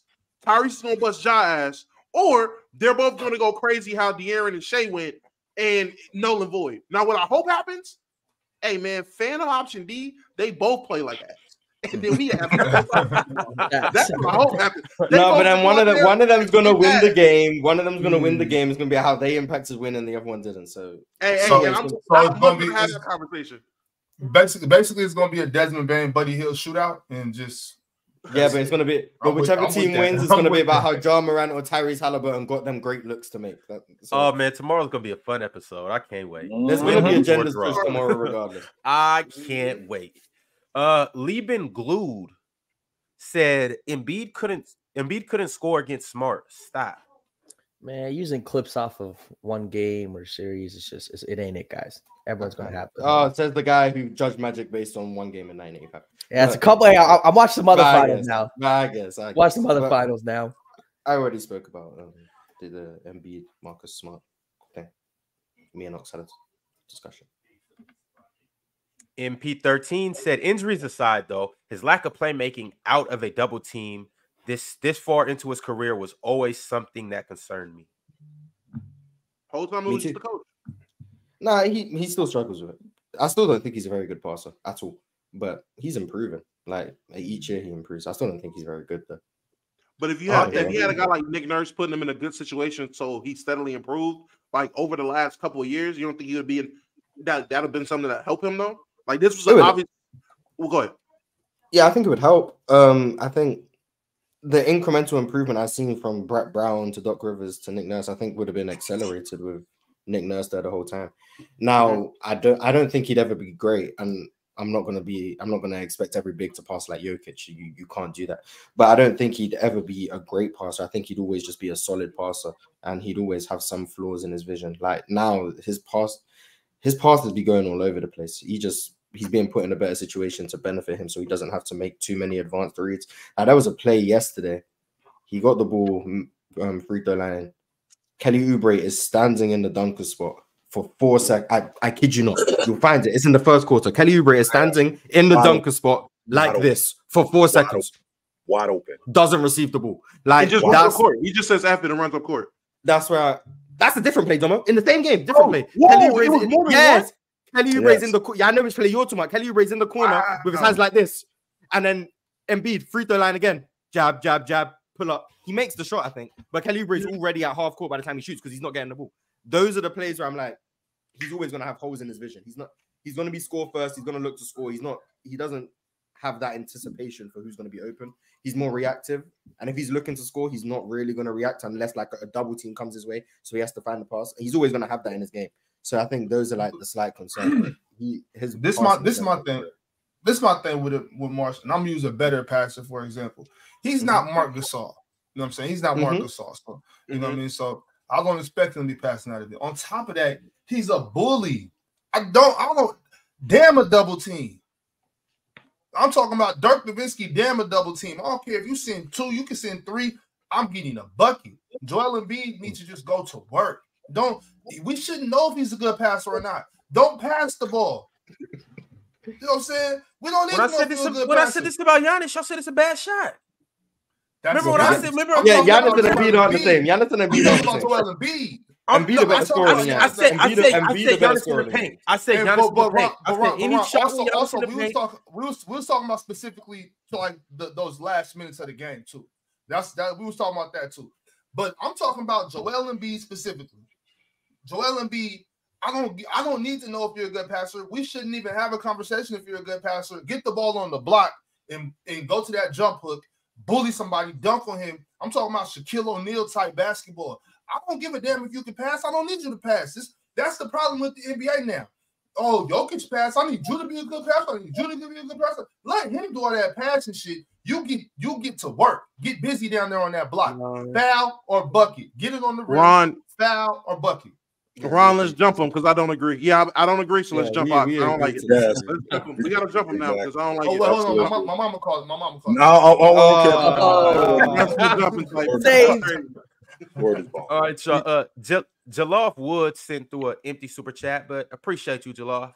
Thanks for sending that through. Toxic Key said, I'm here for all Doc Rivers slander. It's only slander if it's not true. MP13 sent through yet another super chat and said, if the Clippers extend this win streak, we are going to have Kawhi MVP talks. This level of efficient scoring and above average defense is impressive. It's more than above average defense. He's playing borderline elite defense this year. Yes. That's what's moving me. I was talking about reputation defender Kawhi Leonard. He's playing defense this year. 1,000% playing defense this year. That's what's moving me. The scoring in the half court, I don't think anyone doubts Kawhi Leonard in the half court. The game slows down, give Kawhi Leonard the ball. I don't understand how he can shoot a shot so flat and it goes in every time. But hey, he does it. So the scoring, didn't doubt. He started the season slow. Jaden was saying he's not a top 20 player. You're cooked, buddy. So, yeah, Kawhi Leonard. MVP talks. It's possible. That's too much. MVP talks, we gotta slow it down a little bit. He won't win it because Embiid and Giannis. Wait a minute. Wait a minute, though. I mean, Embiid exists.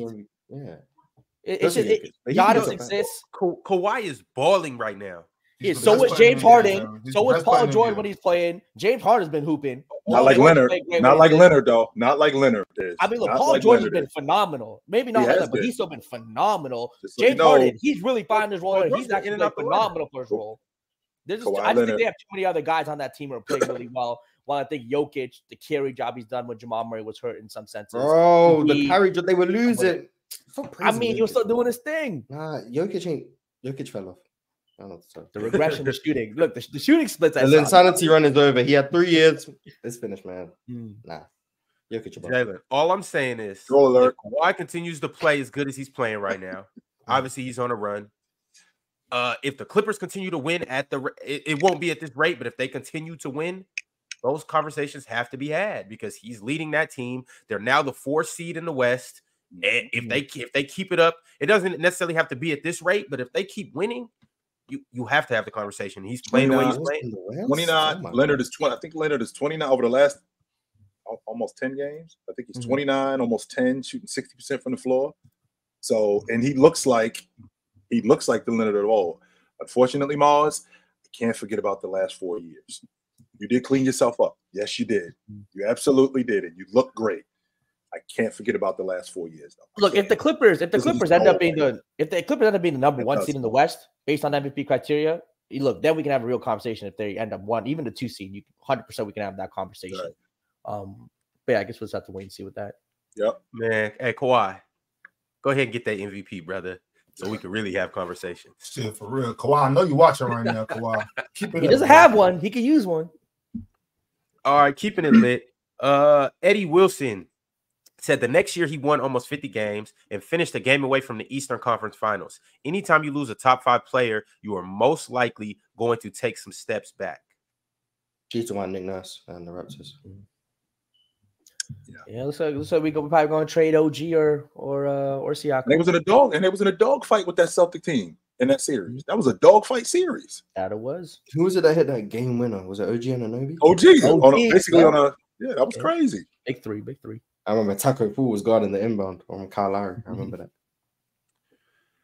that. Kelly Thompson II sent through a super chat and said, number 1, Trey is top 4 offensively with Jokic. Don't roll your eyes, Mars. Then said number 2, Kobe is leading LA. Kobe leading LA to the finals from 2008 to 2010, underrated considering how tough the West was. He went 7 games to the Rockets without T-Mac and Yao. I'm not moved. And we not talking about Trey Young for today, man. Oh, Trey Young, man. We don't work with Trey. Trey Young been hooping too, though. Shut up. No, he's not. No, he's been hooping. You see Jabari Smith last night, though? I thought Trey. That rebounding problem, I'm not mad at it. Yeah, Jabari was hooping. What's your issue with Trey lately? What's your issue with Trey lately, Mars? Huh? I don't know why he hitting 4-point plays on my team and shit. Like, okay, so that's what it is. All right, I can get it. Was against Houston. All right, I can try hard and grow up, man. I can get it. I can get with that. It's against Houston, so sure. Yeah, Sengun getting cooked on pick and roll. Yeah, Fred VanVleet was balling too, but it's probably just because that the defense. Dylan Brooks taking 30-foot pull-up threes. Oh man. Jalen Green can't make a shot. Oh, it was tragic, man. We made a comeback for no reason as well. It was. I didn't even see that game. I'll be lying to you if I said. It was tragic. The summary: the Hawks come out, can't miss a shot. Tragic. Then second quarter, third quarter rolls around. We start playing some defense. We get back in the game. We take the lead for a little while. We then go on a 5-minute stretch. We get outscored 30-9. So now we're down 18. We're down 18 with 5 minutes to go. Then my team want to give me a little hope, go on a 14-0 run, get us back in the game. Guess what? Dylan Brooks hits a 3. Next possession, you know what he wants to do? Come up court, 30-foot pull-up 3, misses bad. Oh, tragic. Then we got to stop. Dylan Brooks makes a layup. I'm like, oh, we're in the game. Then guess what? Jalen Green want to miss a corner 3. Then guess what? We can't defend a Trey Young pick and roll. All right. Sengun didn't even close the game because he was getting cooked in the pick and roll all night. Man. Is VanVleet the second best player on that team after Sengun? Okay.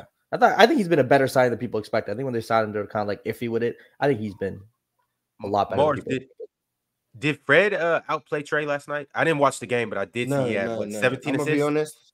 I'm gonna be honest. The Fred VanVleet box score did not look as good as the Fred VanVleet play from my perspective. Jabari was hooping. Were you just being overcritical though? No. I think Fred was good. I'm not because the team. I will say this: the team fell apart when he went to the bench. Fell apart. So he obviously played great. I just don't think he outplayed Trey. Trey Young is the reason Sengun couldn't play down the stretch of the game because that pick and roll was destroying Sengun. That's like the first time this season where I think he's looked like the defensive liability he looked like last season, and maybe it's because that's maybe the best pick and roll player we've come up against, other than maybe Dame.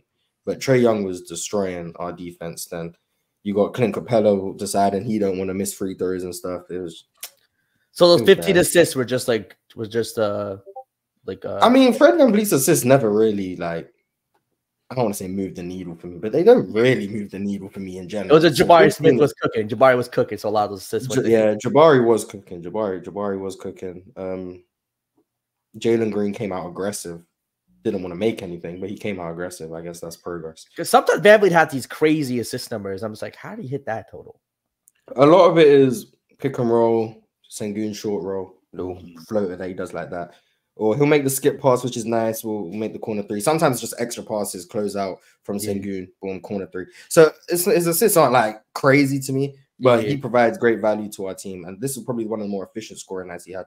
And down the stretch of games, I always like having Fred in the game. Apart from that Denver game where we nearly blew the lead, other than that game, he's been good for us. But Sengun's been dropping a little bit the last 3-4 games. So I need him to step it back up. I need Jalen Green to stop being a terrorist.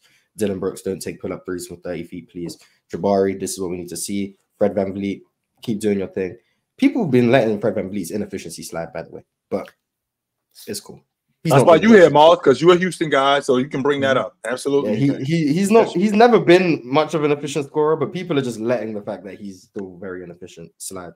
Which, I mean, it's fine because I don't think he's there to be a scorer. He's there to close games for us and be a playmaker. So I'm not too mad at him. I think he's leading the league in minutes per game because we really look bad when he's not on the floor because we don't have any other playmaker on perimeter playmaker because Jalen Green's not ready for that yet. Amen Thompson can't do it. Aaron Holiday's not a playmaker, so Fred VanVleet's very valuable, but I would like him to score the ball a little bit better. Just like Mars calls out, that just like when I told you about nobody talked about Jaren Jackson not rebounding. That's your job, Mars. If Fred VanVleet is 38%, not on the long ball, but in the mid range or in just as a whole, we need to talk about that. What's the shot selection looking like? Because that team should be better offensively than what it is. And Jabari Smith, I was a big fan of Jabari Smith coming out of college. I still dig him. Mars, you already apologized about his game, and I see what I 4 blocks. Oh my god. Yes. He definitely gonna. I think at some point he's gonna be an all-league defender. I do. Oh, I think for sure. I think at some point he's gonna be an all-league defender. So he's been great on defense. Y'all making progress though. Houston is making progress. This is the same team, Mars, is at the bottom of the Western Conference. You're actually competing for a playoff spot this year. Yeah, we could have been like Detroit again. Right. Look at that. Because I'm looking at the schedule, and to be honest with you, I still don't see where the win comes. Where does the win come? Because, I mean, don't get me wrong. Maybe Utah, because Utah lost last night to Cleveland. No Donovan Mitchell. No Evan Mobley. So they lose. Cleveland's have been hooping without Donovan Mitchell and without Darius Garland and Evan Mobley. They beat us. Yes, they've been hooping. They won the last 4, and they won their last 4 in a row. And Donovan Mitchell just missed last night. He's played in the previous games, but they've been rolling. They've been rolling. But Utah is the only team that I'm thinking about when I'm looking at Detroit. I don't think they beat in Brooklyn. I don't think they beat in Boston. They might lose 30 games in a row. That's crazy. Yeah, that'd be wild. They might win the game. We definitely gonna keep the tally going, and we're gonna keep a close eye on what Detroit's doing, even if it hurts our eyes. Somebody's not up here, so I guess I could read this super chat from some guy called Zen Master. He said Halliburton is the only Pacer starter above 0 BPM. If you care about box plus minus, then sure, I guess. Thank you for schooling us in, Master. You've been doing a lot of that over this last 2-3 weeks. Winter sent through a super chat and said, Damo, why did Caruso do Cam like that? Also, how do y'all feel about D'Lo having 2 points? D'Lo going through a slump. D'Lo's definitely in a slump. He might be the guy that they end up trading to get a piece the way he's playing. D'Lo's almost certainly going to be in that trade package. Yeah, I don't think he's staying for much longer, but he in a slump. He didn't just forget how to play basketball. It happens sometimes. So it's unfortunate. It was some gifted Players' Choice memberships from none other than Donovan Samuels. He gifted 20 Players' Choice memberships. So salute to all of those who got that 20. But then there was another 20 gifted by none other than the infamous Cheese. So shout out to everybody that got 20 of those memberships. And then Ladarius followed up both of those good fellas, and he gifted 10 Players' Choice memberships. That's 50 Players' Choice memberships that have been gifted today. If you got a membership, go ahead and like, comment, and subscribe. But be sure to subscribe if you were gifted a membership. Shout out to those 3. dishing out memberships. Y'all looking like, you know, John Stockton right now, Magic Johnson, all those good guys. Luis Sanchez said tickets sound mad because Mars cooked them yesterday. Well, his battery's bad today. So. Barbies and drillers. MP13, yesterday was a good episode too. If you missed it after this, go ahead and check yesterday's episode. MP13 said, without CP3 before Kawhi, Doc finished 10th and 8th in the West. So Doc didn't do anything exceptional without a top 10, without top 10 players and comparable teams. I mean, not a lot of coaches do well without top 10 players or have super elite teams that make deep runs in the playoffs without a top 10 player. But Chris Paul's impact on winning is elite all time too. He has 0 rings. I cooked you. Culture like Thunder just dished out 10 Players' Choice memberships. Shout out to Culture. Appreciate you, player. MP13 with yet another super chat said, Ox needs to respect Kobe's 0-1 defense. I can't think of other shooting guards that could have replicated that as well as the elite shot creation. As good as you are as a shot creator, if you're not converting it, doesn't make a difference how good it looked to get the shot off. So Kobe was hitting it. Oh, but he was though. He was fantastic. In 2001, I mean, he was great. He was fantastic. That I told Shaq that's the best team that I think he was on. That 2000-2001 team. I think that was the best team he was ever on. Nobody was touching it. 2001, you put Vince Carter on the team. They're doing the same thing too. Vince Carter was hooping. Vince Carter who couldn't hit that shot against the Sixers. Hey, one shot, man. But Vince Carter was hooping that year from 3. Why do we talk like that team was just a well-oiled machine? And if you just take the second main guy off the crew,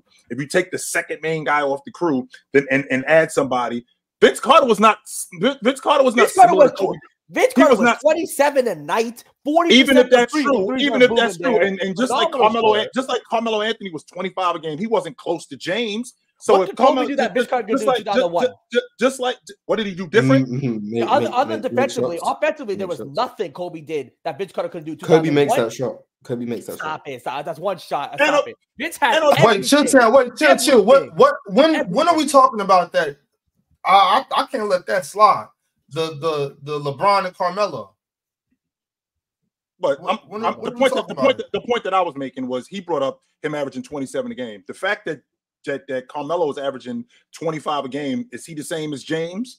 If he's averaging 26 a game, is he the same as James? So the fact that right, I understand that, but the idea that because Vince Carter's averaging 27 a game, you can't just take him out of it. You can't just take Bryant out of that lineup and put Vince Carter, and they're going to continue to roll. First of all, the triangle offense is a lot different than any other offense that Vince Carter was in. Number two, that defense that they played as a unit, Bryant was a huge part of that. We're talking about an all-league defender. You lose that now with Vince Carter on the team and Bryant not on the team. They're not just going to continue to just roll just because Vince Carter can average 27 a game. No, that's not happening. There's a few guys you can take off of those Lakers team and put Kobe on, and they still win a championship. It's not a knock to Kobe Bryant. That's just it's really big enough to kill O'Neal. I was just about to say that, Bob. Right, I think like Kobe. I don't want to. It's gonna sound weird by saying Kobe slowed down Shaq, but I think Shaq could have did more. I think Shaq had the capacity to take a. Come on, think about it. Shaq averaged 30 with Kobe averaging 30. If Kobe's not there, I think Shaq can average 34 or maybe 35. I don't think that's crazy to say.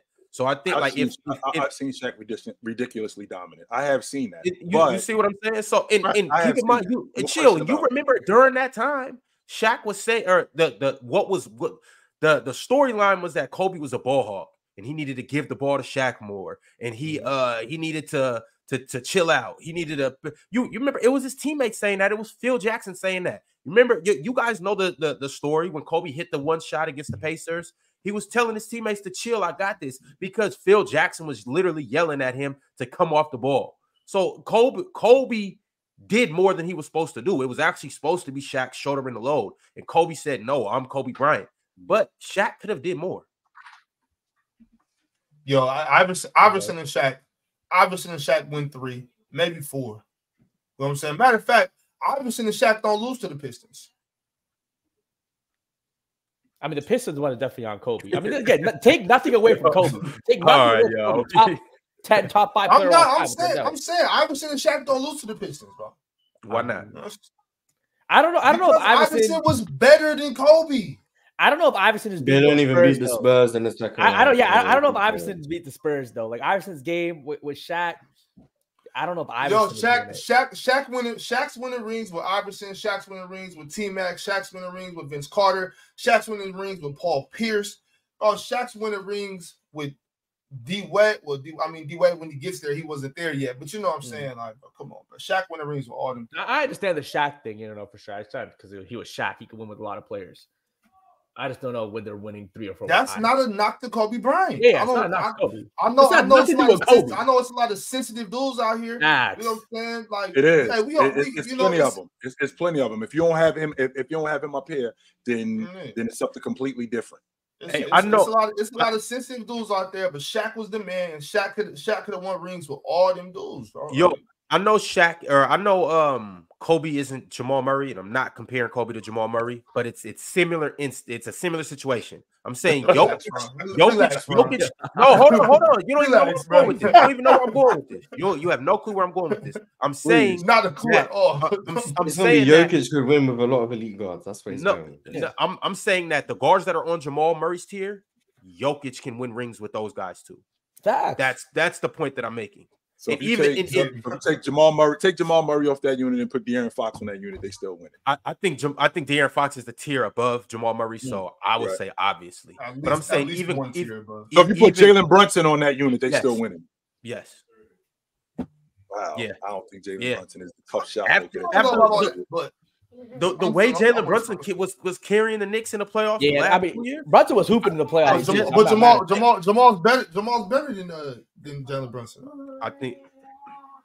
Jamal Murray just got an opportunity to showcase it in bigger moments because he was able to get further in the playoffs because of Jokic. But I think Jalen Brunson could do the same thing or similar things to what Jamal Murray did. Even though Jamal Murray's elevation was crazy, Jalen Brunson did elevate in the playoffs too. Excuse me. But all right, y'all. Keeping it lit. John Wick, one game, said Mahomes was in the GOAT convo after his first Super Bowl. LB's guys keep getting compared to LT, and CMC has been compared to Marshall Faulk since 2018. I just feel like, and Mars, you made a really good point, but I just think that when you're talking about competition, immediately that comes up because that's what this is. It's competition. Well, when you see a guy as good as he is, that's normally what happens. Like, is he better than this dude? I think that's what a competition after is. One Super Bowl run is crazy. I understand that you can say he's the most talented. He's the best ever. You could say he's the most talented guy you've seen. The eye test wise, I could get with that logic in a sense. But saying he's a GOAT already after one Super Bowl guy, it's not just Tom Brady. Tom Brady, Joe Montana, Peyton Manning, John Elway. All these guys exist. He's not better than Peyton Manning. Thank God for Travis Kelce. And we see what Patrick Mahomes looks like without when Tyreek Hill isn't there, when these receivers aren't catching everything. So see, look, now we're being negative again. Thank God for Travis Kelce. That's all I'm gonna say. Kyrie the GOAT 1629 said, "Can we please put respect on Trey? Now they tried to say Hallie was better because of his insanity run." We not putting respect on Trey. No, we good.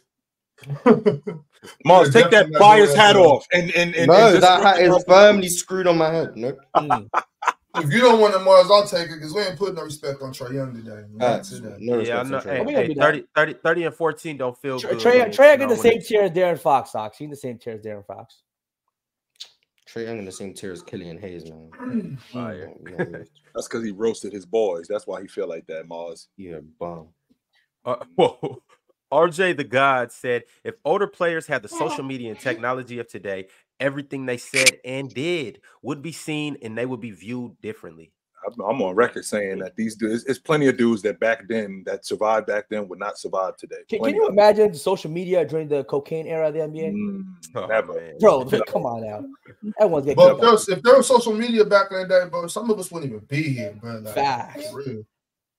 Derek Jeter said, quote, Jalen, he said, if we had cameras like we have today, he said he would have been out the league in 3 years. He said that. Oh, Derek Jeter roster. He was wild as hell. Era? Oh, he's a misogynist. He hates. Oh man, come on. Derek was wild as hell. He said that. So he did say that. You shut up, James. It's Hey, James B. Yeah, you shut up. Anyway, Sports recap said, I think the expectations on young players to be great is too high in the NBA. Not every player is going to be Mike and Kobe. No. 100%. I mean, they're all-time greats for a reason. Not every hype guy. You're expecting 23-year-olds to go make the finals and win rings. Makes no sense. And I don't think that's fair to do that, yo, because we ain't had that expectation for them. It was a process. It was at 20 when Jordan showed up in 1984. There was no way that I was thinking that, yo, this dude is winning the NBA championship next year. No, I wasn't thinking that. I wasn't, because the league was a big man league. It was a bunch of players that were superior, and it was going to take some time. And teams got built during that time. There was no way that I was thinking that, yo, Jordan is winning the NBA championship. So if he'd got to the NBA Finals in '87 with that Chicago Bulls team, I would not have been looking at Jordan going, yo, he beating that Boston Celtics team. Hell no. Hakeem did it. Well, it didn't beat them, but Hakeem got to the finals. With Ralph Sampson. Semantics. Yeah, semantics. He got to the finals. The Green Maurice Sports said most basketball talk is hypothetical hating. It does become toxic. Very toxic. That hypothetical hating. Super duper DB Goat. Super duper DB Goat said, Ticket, I think that Memphis take will end up being a good one. Josh Stardom really improves that team. Also, give me O2 T-Mac over O2 Bean. I'm not mad at it. Like, it's a conversation to be had. Yeah, but you hate Kobe, Jalen. So I have Kobe literally fifth or sixth all time, and I hate Kobe. Yeah, but I literally have him fifth or sixth all time. If you didn't hate him, you'd have him top 3. So you hate him. It's crazy. Shout out Shaq, number 3. I got Shaq at 3. Yeah, you got Shaq over Kobe. Yeah, and to the dude in the chat, really quickly, yo, because I don't like shouting out people. To the dude in the chat, every time you bring up 2011, I raise you 2011 and I give you 2004. Don't get me on you about what Kobe Bryant looked like in the 2004 NBA Finals, because I will destroy you with that. Destroy you. So every time you bring up 2011, I raise you 2011 and I give you 2004. So laugh at that now. Laugh at that. Obviously, would never win out like that. Laugh at that. Lieben Glued said, "Make me sick, yo." Lieben Glued said T-Mac and Shaq would have won 3, or would have won more than 3. They never would have gotten beat. Yeah, I don't they would have lost about 4. Yeah, T-Mac's ego wasn't quite that. Kobe, the ego thing was definitely there a little more so. Liam McLean said, "Happy B-Day basketball, 132 years ago today." Mars, just so you know, I was born 10 years before that. So yeah, I was gonna say. So like, how was it like when it first got introduced? Yeah, it was a crazy time, Mars. Black and white film, and Dr. Naismith, meeting him for the first time. It was kind of dope, yo. It was. I was supposed to say basketball created by a Canadian. Yes, good old Canada. Meeting Dr. Naismith for the first time. So when he showed me this peach basket, I was like, "What is that? What are you planning on doing with that?" So it was dope. Basketball's Canadian, Chad. Remember that. It's Canadian. The great Canadian invented the great game. Yep.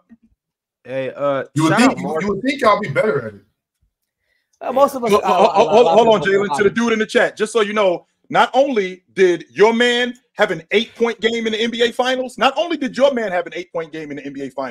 it was the second worst loss in an NBA Finals game in Laker history. They got blown out by 33 in that game that he had 8 points. I just want to put that on your mind. So once again, when you tell me 2011, I see your 2011 and I raise you 2004. I ain't even raised you the other ones. So remember who you talking to, B. Just remember. Shout out to Mars family that's tapping in. I don't know how many of his family members are tapping in, but I know one is tapping in, and their name is Earth, aka Mars' cousin, with the super chat and said, "What's the PC starting 5 in your prime, and could you beat a current NBA team, and if not, any NBA team from any era?" I mean, y'all the Hoopers, so y'all can hoop. Are you beating an NBA team? Probably not. You don't think they could beat Bob Penn? Cool. You're gonna have Ron. You're gonna have Ron, Ox, Chilltown, Ticket, and you put Shaq there. So that'll be your 5. Yeah, Shaq. I'll probably be 6 man. We start Dale at the 4. Coming off the bench. Be the NBA team. So I just don't even make the roster. Right? Cool. Me neither. I can't give us nothing today. It's in your prime. Oh, okay. I might be coming off the bench. It might be. I haven't hit my prime yet. That's why I haven't hit. I'm starting in front of Ron. I'm gonna play the Eddie House role, the Leon Poe. I'm starting in front of Ron. And the difference is, chill. Y'all gonna need me because I'm the best passer here in PC. Mm-hmm. Okay, you don't know about Mars Stockton, but it's cool. You don't know about me. It's well. I haven't hit my prime yet, so that's why I accept not being on the team. But when I hit my prime, you'll see me in the 2029 NBA draft. Be like that. I'm working. I'm telling you. I'm trying to tell you when Shaq and Dale finally stop ducking this 2-on-2, y'all gonna find out. Y'all never actually played 2-on-2 before? You never. They ducking, John. Shaq somewhere in I don't know, Russia hiding, and Dale is in Delaware or wherever he's at, Maine, Spain. I don't know. But Nick Tri-State said Bronny not dropping that far. Bronny's on record saying he's going where his son is drafted. Bronny going top 10. You gonna see. Bron was on record saying he'll do the dunk contest and then they ain't do it. Never did it. I was going to Dallas. Yes. Yeah, he a liar. So I remember that he said the year before on camera he's gonna do it next year and just didn't do it. Yeah, so you know, I like Bron don't just be lying for no reason. Hey, Your Highness, just so you know, the Dallas Mavericks had a top 10 defense that year. Yeah, stay cooking, y'all chat. No, the Mavericks were an elite defense. They had a top 10 defense. You know about Tyler, they weren't. It wasn't like it was just Dirk Nowitzki. No, they had a top 10 defense that year. So just they weren't the 04 Pistons, but they were. No, they were not. But they had a top 10 defense that year. Just so you know. Talk about it. Clark Lagarde said, "Is Maxey a top 5 guard and an all-star starter if he helps the Sixers to be a top seed in the East and keeps up his stats throughout the season?" No. Aren't they a top seed in the East right now? Yep. I mean, what are they for? He's not. It's Tyrese and Trey. Tyrese, Tyrese, you're right. Yeah, so he's not going to. Yeah, he won't start. And he's not a top 5 guard because he's not better than Tyrese or Trey. I still think Donovan he might. I don't know if he's starting an All-Star game. I don't know, but he's not a top 5 guard. He's not. I know that. No one said that, sir. Yeah, they're elite. Literally, no one said that. But sending $2 for something no one said. Thank you, brother. Nice. If you send more, I'll say it though. Pimp named Slickback said Kobe averaged 33, 7, and 7 against the Spurs and provided elite defense. Huge Vince Carter fan. He's not doing that. Only Kobe is doing that. Stop it, guys. I mean, look, that Sixers team was elite defense. Vince dropped a 50-point game and a 40-point game. I believe that series. I want to go bring up Vince. And then what happens with Game 7? Man, you keep reminding me, man. You keep reminding me. I don't want to. This the thing that people don't understand about basketball. If Chilltown's on the team, and for instance, if Chill's on the team, and he averages whatever he averages, but let's say Chill goes out and I come in for Chill. Not only do we not play the exact same position, but our stats don't have to match in order for us to still win. Mm-hmm. He can come on the team. He don't gotta average 38. 10 and 10 or whatever you said Kobe average. You don't got to do that. They can still win. Facts. It's basketball. It's basketball. Vince averaged 36 and 5 with Antonio Davis as a second leading scorer. Antonio Davis. One would say you're gonna score more points when you have less pieces around you because look at that defensive attention that Jalen, there's more than one way to eat chitlins. You know what I'm saying? I feel you. Is it? Or just don't eat them at all. Yeah, it's more than one thing to eat but chitlins. Al Booger gifted 5 Players Choice memberships. Shout out to the 5 people that got those Players Choice memberships. Y'all need to show Al Booger some love. Shout him out in the chat or something. But appreciate you, Al Booger. DSG Piccolo said at least 5 players are confirmed out tonight for the Jazz. Is tonight finally the night that we see the Pistons break? Maybe this might be it. No, see, now it's going to be more embarrassing when they lose. Who's sitting else? Danny Ainge is in cahoots. It's crazy. Yo, let it. We're gonna give you one tonight. We're gonna get you. The league made the call. League made the call to Danny. You know what? We can't have this. This ain't good. This ain't good for the league, yo. We gotta get you up to snide. You know, respecting the 2-25 Detroit Pistons. We don't think they're a good team. They still in the playoff race. They ain't out of it yet. What's the worst record? What's the worst record of all time? Was the Bobcats during the season? No, the Bobcats have the worst winning percentage, but they didn't do a full Philadelphia season. 76ers and 73. The Sixers in a full season were 10 and 72. 9? 9, Mars. Oh, whoops. 9 to 70. 9 to 73 then? Yes, sir. These Pistons might not win 6 games. 6. Oh my god. Hey, we'll see. We'll see how it goes. I'm counting single-digit losses as Piston wins now. If they lose by less than 10, I'm giving them a win. So they beat the Hawks. They only lost by 6. They get a handicap. Yeah. So they'll have the worst team if they end up not winning 10 games this year. If they end up winning less than 9 games, so they'll have the worst team in NFL history and the worst team in NBA history. Detroit will have that on their record. Oh, tough. That's tough for Detroit. Damn, James B. Yo, and they don't have clean water in Flint. Sorry. Pause. I'm just pointing out the struggles in Michigan. I'm just pointing out the struggles in Michigan. That's what I'm doing. Yo, but losing. But they are going to win a national championship. The Michigan Wolverines are going to win a national championship. That is going to happen. Michigan winning less games in the NFL team is ridiculous, bro. It really is. That is pretty crazy. The Lions. Can the Lions win more games than the Pistons this year? It's no way. It's not. Detroit's kind of a rough city. All that losing with the Lions, wasting Calvin Johnson, Barry Sanders, all the jobs being lost, the whole auto industry leaving them, crime rate is up. Detroit just terrible. Y'all are really getting Why are we thrashing the state of Michigan like this right now? It's bad. It's bad. Jalen, you're just saying that because they're under Canada. That's it's bad. Bro, does Flint even have clean water yet? What's going on, Flint? Do they got clean water yet? Yo, come on, Michigan really. Come on, man. Michigan really down bad. Every Piston. I do not. What the thoughts of Jalen Johnson? The thoughts of Jalen Johnson does not.